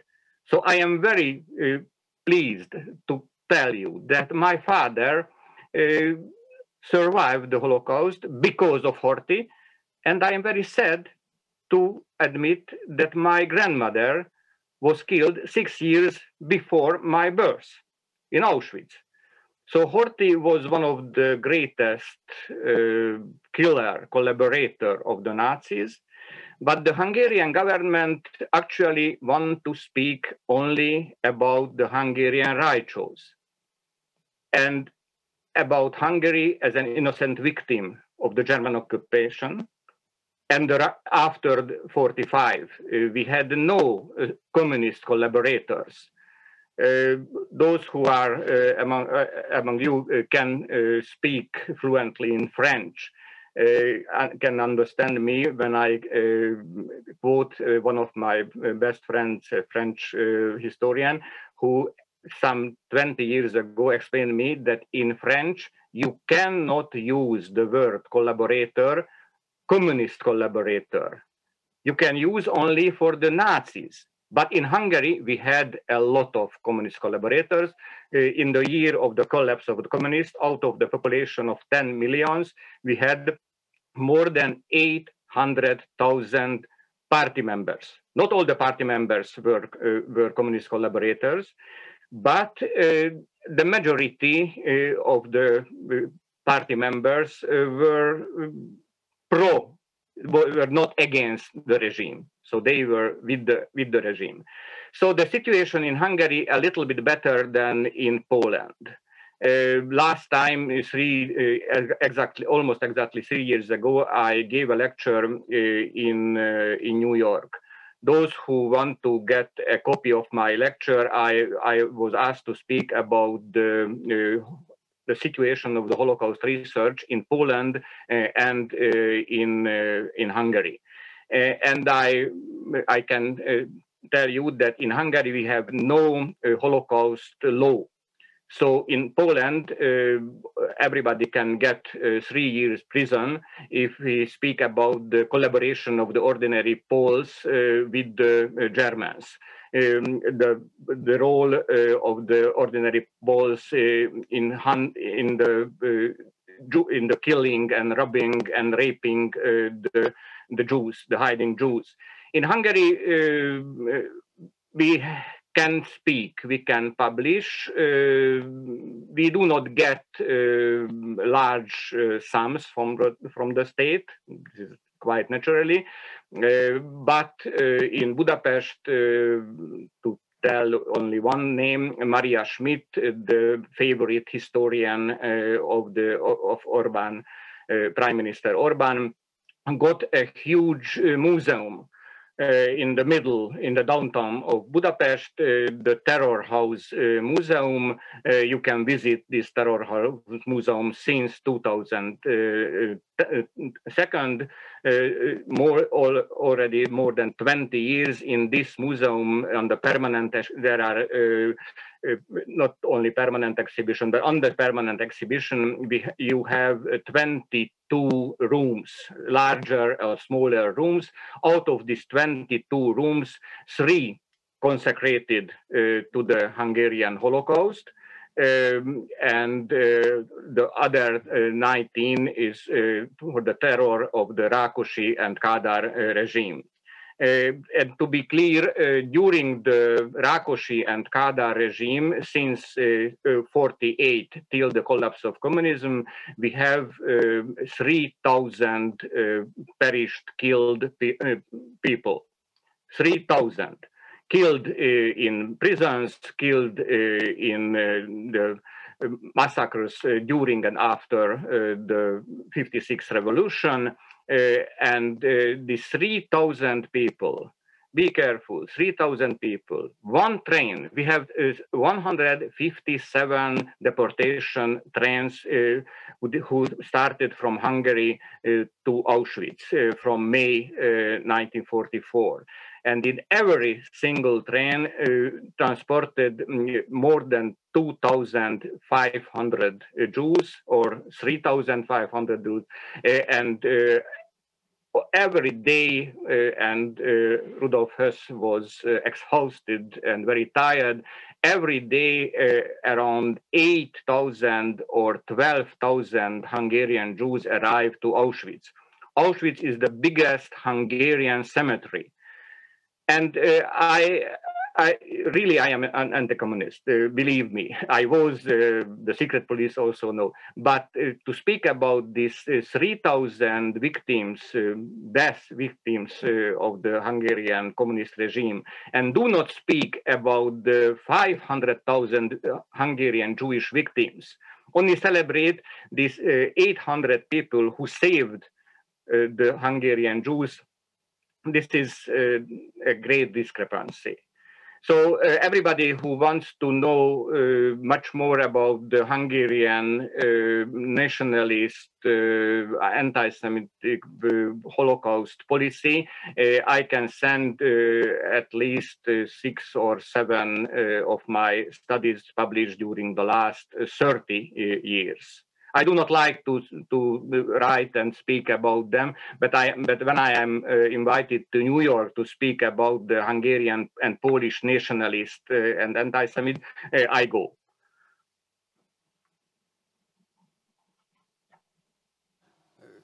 Dear participants of the conference, do you have more questions or comments related with Professor's Laszlo Karszai presentation?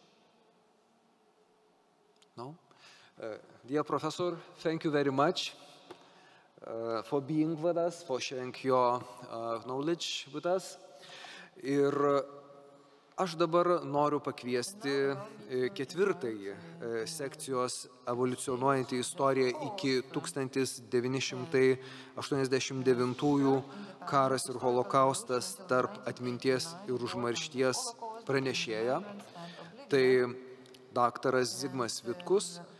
In this session is Dr. Zigmas Vitkus, historian and publisher.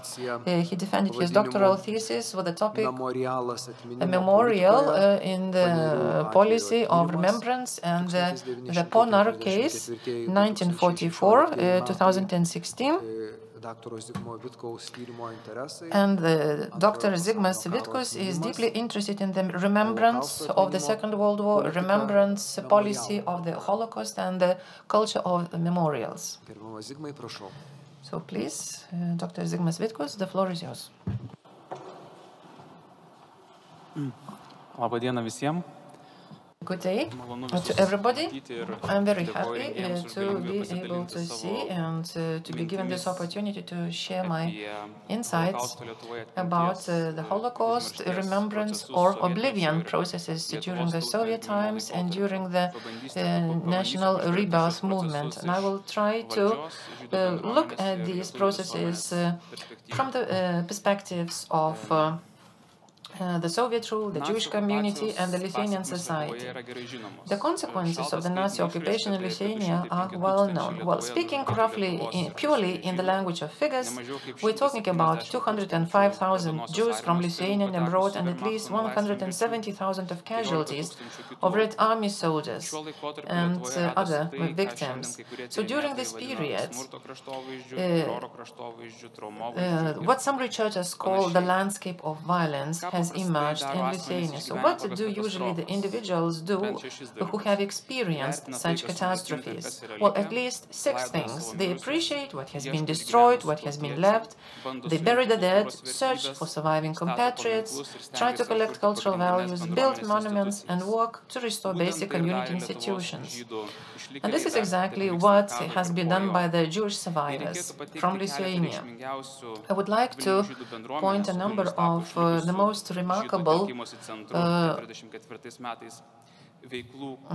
examples of activities by the Jews, and I would like to single out these. These would be the sermons in the Ponar synagogue and the Jewish museum establishment, the schools and the orphanage, and the burial of the Torah in 1944, as well as the erection of the memorial in Ponar in 1948. Well, the fact that all these activities were licensed by the Soviet authorities show that at least the Soviet authorities showed some flexibility in these activities by the Jewish, but they were soon to be criticized by Moscow. Lithuanian communists were accused by their Moscow friends for inappropriate approach to the Jewish question.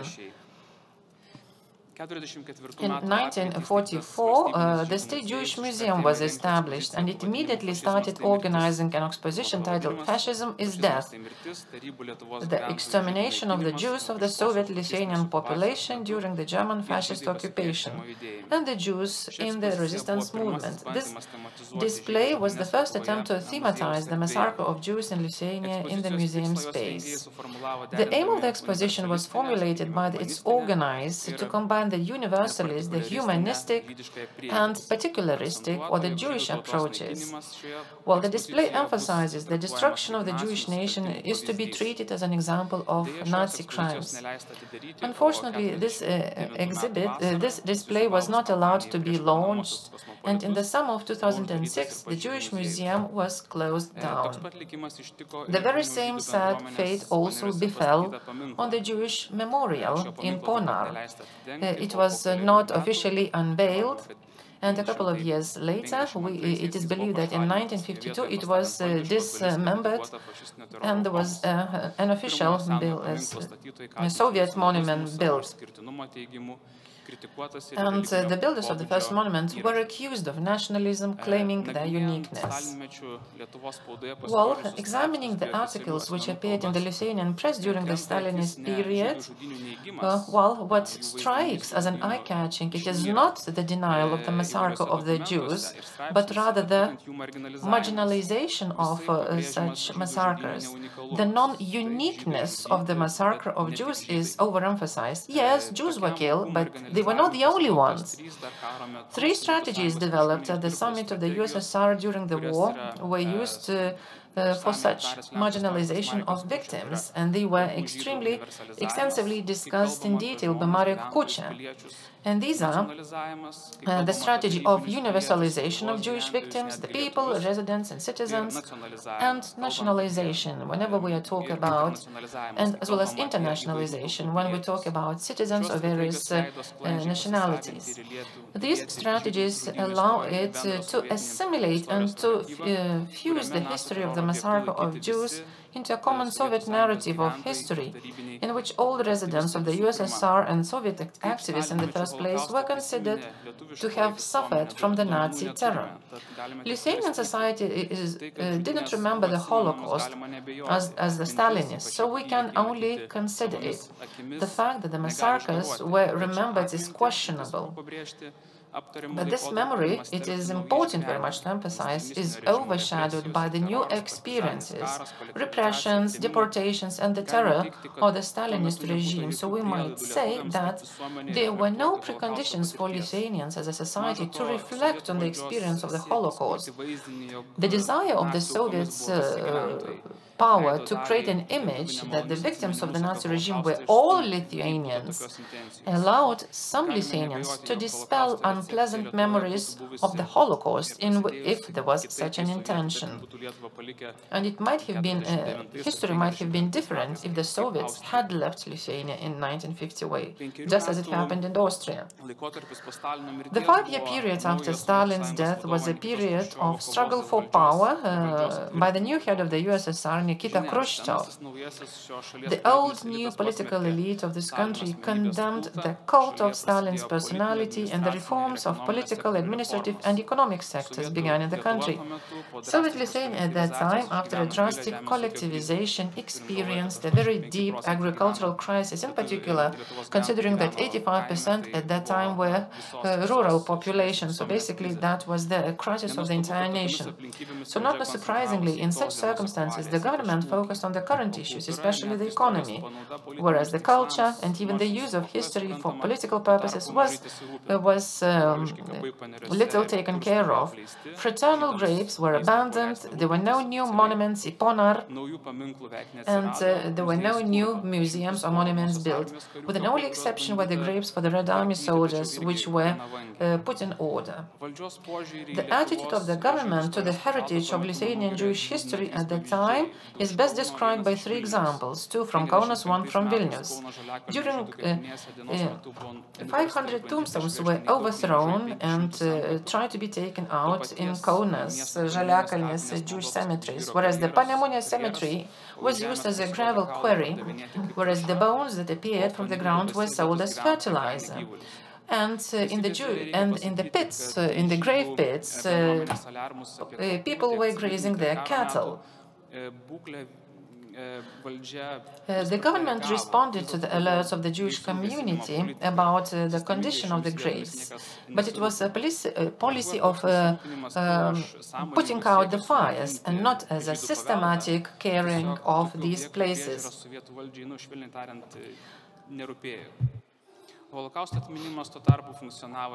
After removing, and the remembrance of the Holocaust was mainly in the private surroundings, or the private remembrance among the Jewish families, as well as in hope of forgetting about this terrible period.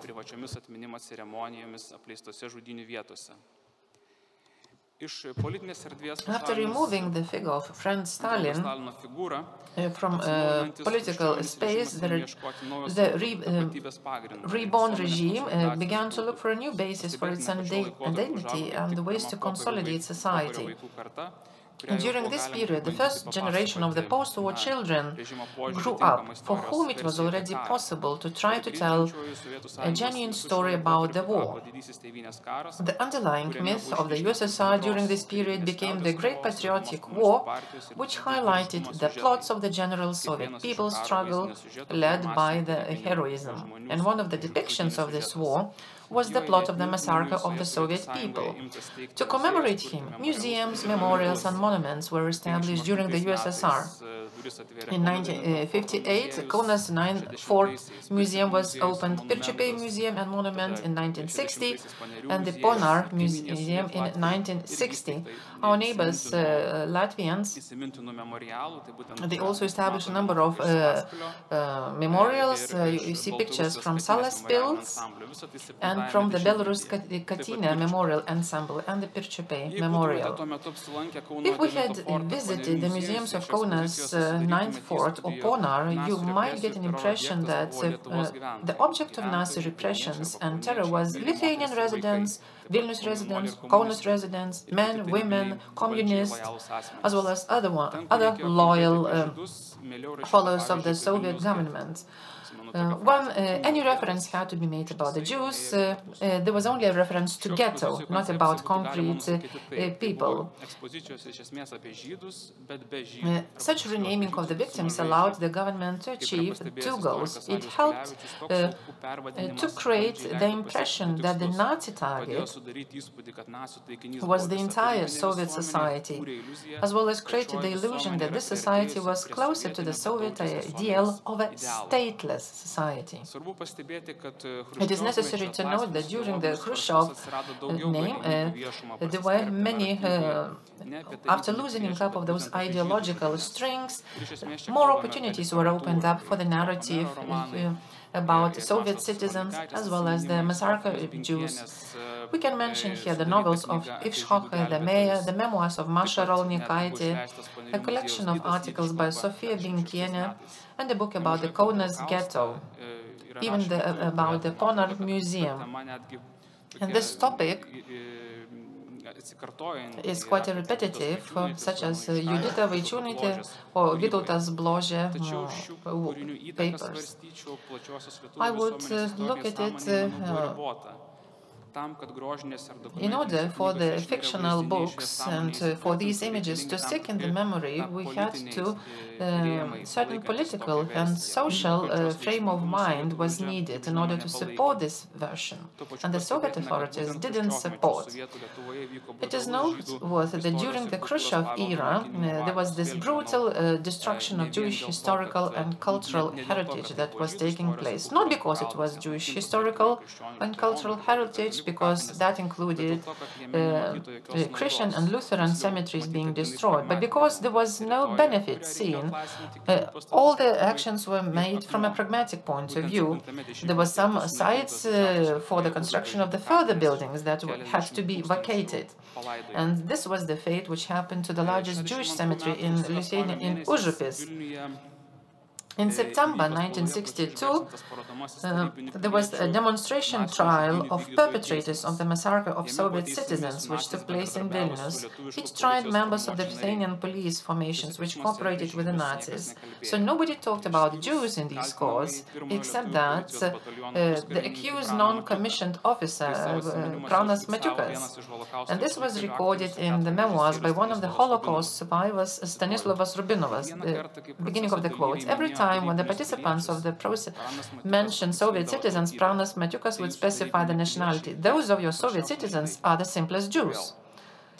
So, and again, those of your Soviet citizens are the simplest Jews. So how is that? The judges, prosecutors, journalists, witnesses, were they all lying? And the beast Matiukas was telling the truth? This is indeed a terrible paradox.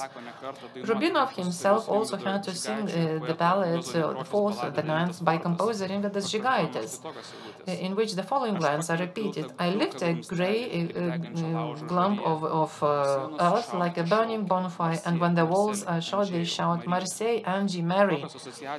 What associations would have arisen if the names of Jehuda, Ishak, and Judith had been added to Marseille, Andrew, and Mary? We can only wonder. I believe we may have seen the film by Raimondas Vabalas about the Ninth Fort in 1962, and if I'm not mistaken, only the Jew is pictured here. So this is how we move to Brezhnev era, and the Brezhnev era is considered to be the climax of the Great Patriotic War myth and its expression. During this period, the sacralization of the Great Patriotic War took place, and the demonstrative cult of the war veterans and the army in general prevailed. The ideology of victory became especially important during this period. As part of the myth, the plot of the massacres of Soviet people was also functioning, although it was not emphasized and it had nothing to do with the victory. Rather, this plot functioned as an example to demonstrate what might have happened had it not been for the Red Army's liberation mission. So the heroes of this period are war heroes and political prisoners. And the film by Almantas Grikevičius, Ave Vita, you see that the background chosen by the director seems like honor, and there are 100,000 of victims, or the symbol of 100 of victims is shown, but mainly this film is about political prisoners. As it was in the Khrushchev's era, the theme of the Holocaust also spread to the public in the field of art. For example, in Bronius Radzevičius' Roads of the Dawn, or Jonas Avyžius' Homestead is Empty. But here again, the influence might have been a limited one, because the slogans and ideologies had to be used in the government-controlled communication. So what do the representatives of the Lithuanian society of that time know about the Second World War?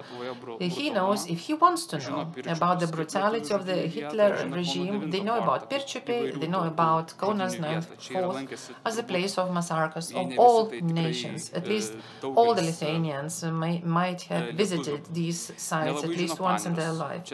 Not many know about Ponar, and these are mainly the Lithuanian Vilnius school children who are taken on school excursions. And therefore, this silent remembrance of Jews is usually persist in the communities of small Lithuanian towns, which all have their own secrets. And many members of these communities have seen the massacres, and those communities are home to people who are popularly called as Jewish killers. One of the secrets of such silent villages and towns is recorded in the memoirs written by exilee Dalia Grinkevičiūtė. She was pushed by the Soviet power to leave the town. And those who were killing Jews was known for everybody. I'm going to leave the area when the Mina Kaganaitis and mother murderers are going to leave the district. And in her memoirs, she's also mentioning about ballads written about these two killed Jews. Looking at the summary of the Soviet period in Lithuania, it is obvious that the Jewish aspect of the Nazi victims was not important for the policymakers and executors. At best, the Jewish victims are represented as the first victims. In Soviet politics of remembrance, the tendency of pure universalization of victims prevailed, and in which there was no particular place for the Jewish suffering, not necessarily because of anti-Semitism, but because of the visual logic of the past, which was created by the Soviet regime. The reluctance to single out the suffering of individual nations is not to be explained as a virtue, but as an aim to present a simplified and unquestionable image of history for the Soviet people. The conditions for experiencing the memory of the Holocaust in the private memories of families to be explored in the space of public communication were only possible in 40 years when the Soviets introduced its glasnost movement. During this period, the community of Holocaust survivors finally appeared in public. Their portraits were captured in the unique photography cycle by Antanas Sutkus, Pro Memoria. Looking at these photographs, you can feel that they contain our people and our story. We have to bear in mind that at that time, the Holocaust survivors, there are still quite a few of them, those who were born in 1923, in the beginning of the Holocaust, they were 65 years of age. In general, in 1988-89, the period in Lithuania, as in other Central and Eastern European countries, was a time of speaking out on various topics of the Soviet era of silence, just as was nicely put by the Cordelia, the daughter of King Lear. Time breaks the cloak of deceit. So if the scheme of the return of the Holocaust to this period were to be presented, it would be as follows. The Soviet government loosens up its strings to political and ideological control, and the social groups, communities of remembrance begin to talk about the past. And this creates preconditions for the Lithuanian society to learn about the Holocaust. Probably the first unauthorized campaign in the still Lithuania took place in 1988 in Ponar. Before the official start of the 9th of May celebrations, the Jewish activists in Vilnius and Ponar placed the Stars of David by the massacre pits. All of them were quickly removed, but some of them still managed to see them. On that day, something else has happened. During the official commemoration, a representative of the government spoke about the fact that in Ponar, the majority of the victims were Jews. And on the 9th of June of the same year, there was this remarkable rally by Saulius in which many of the Jews participated. And that was probably the first event in Lithuania where it was, first of all, quite outspoken about the Holocaust. Jewish activists organized a march of the living to Ponar with the slogan, "The Jewish nation is alive." I mentioned that the Saulius leadership supported the idea of Jewish national revival. In essence, part of the Jewish intelligentsia were well aware of the Holocaust, and it is also obvious that the Saulius leadership were well aware of the intention paid by the Jewish genocide. not only because of paying justice to history. And there were some major topics that evolved and that were being analyzed by the historians, namely the Jewish and Lithuanian relations before and during the war, Lithuanian cooperation or collaboration with the Nazis, Jewish rescue, and so on. In both documents, and these are statements by the Lithuanian intelligentsia, or intellectuals, first of all, on the relationship of Lithuanians and Jews, and the statement by the Sąjūdis in the reconstituent Sąjūdis, it is named that the Jews are a historical nation and a friendly cooperation or cohabitation of these nations is a necessary thing, and there is no justification for the Holocaust. And unfortunately, some Lithuanians were also, some of them were also involved. And the dominating narrative also in the exile, that these were the generates who participated in the killings of the Jews. So we have to single out one sentence from intelligentsia. We were not being given the chance of to put into words our pain. So it is noted that the Lithuanians were not given the opportunity to repent after the war. And the transformational Sąjūdis of Lithuania was some sort of an apologetic document. It reflected the version of the history which was supported by the Lithuanian diaspora, that both nations have suffered. The Lithuanian nation suffered first, and among them, of course, there were some Jews who were also collaborators with the Soviet government. If one sentence were to be distinguished from the latter, I would have to say, do not blame the innocent when blaming the guilty. I would venture to say that at the institutional level, on the 23rd of September in 1990, the Holocaust was recognized as the Day of Remembrance in Lithuania, but it was very well talked about in public. The fact that the reception of the Holocaust in Lithuanian society is not going to be an easy task became clear slightly later, in the first years of independence. And the reasons for this difficult or quite a controversial topic should be seen in the history of the Holocaust, but also in the later period, since the memory of the Holocaust was marginalized or silenced in Soviet-controlled Lithuania. And simply it was not clear how to approach this topic. And there could be some insinuations by some of the foreign authors which allowed some of the Lithuanians to become the apologetic.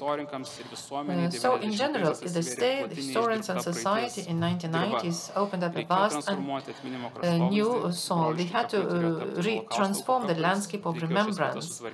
The monuments had to be ordered or had to be erected where they were non-existent, expositions had to be supplemented, and the historiography had to be constructed necessary to deconstruct various myths, as well as to understand the difference between the Lithuanian Jews and the Jews in Lithuania, in order to create a certain ethos of Holocaust remembrance.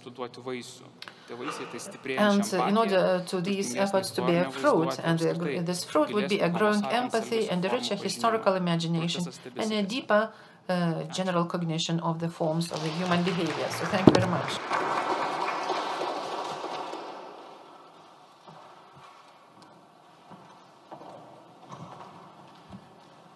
Dėkoju daktarui Zigmui Vitkui už holokausto tarp atminties. Thank you very much to Mr. Vitkus for this nice presentation and coverage about the commemoration of Holocaust in the Soviet Union until 1989. Is there anybody who would like to ask a question to Mr. Zigmas? Of the conference, do you have any comments or questions related with Zigmas Vitkus' presentation?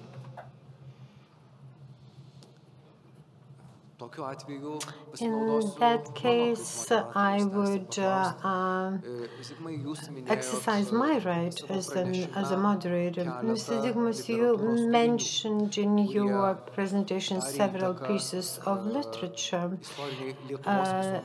that produce an effect upon the historical culture of Lithuania, and I would like to mention several writers that are not only in Lithuania but also worldwide, Nerijus and Kanovičius. So I'm not sure whether you studied them, but if you did, would you like to share your ideas with us, whether the ideas and approaches of Nerijus and Kanovičius was unique in the Soviet Union, or there were other papers in other places of the Soviet Union that had that approach towards the commemoration. In Lithuania, the book of Nerijus was unique. Undoubtedly, at the same time, the Soviet Union also witnessed publication of quite impression works. It's like Yevtushenko poem about Babi Yar and other poems and novels, which showed that the atmosphere in general was becoming freer, and showing that the subject matter was opening gradually. Concerning the other republics or former Soviet republics, I wasn't really studying, but just some sporadic appearances of different papers and poems. And speaking about effect upon the society, I'm not quite sure it is really possible to measure the level or the extent of that effect, no matter how large the circulation of the papers is.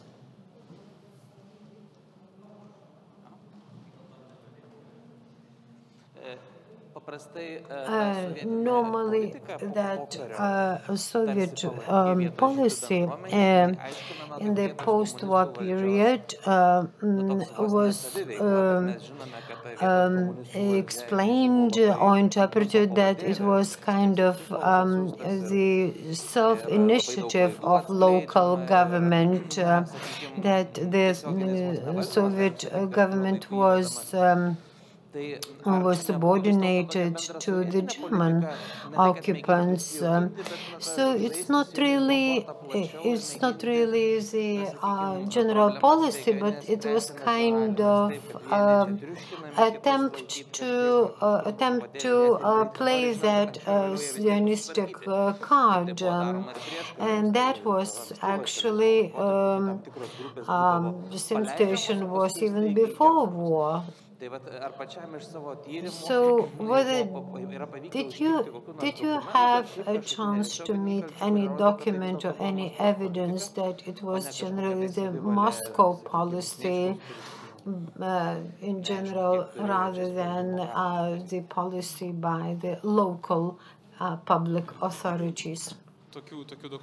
No, I don't. I never had a chance to find a document like this, but Suslov was very unhappy by that kind of liberal approach towards the Holocaust issue. So I would assume that there was some kind of freedom of maneuver, because we opened the museum and the prayers in synagogue and so on. I really don't have any comparative analysis about the situation in other republics at the time.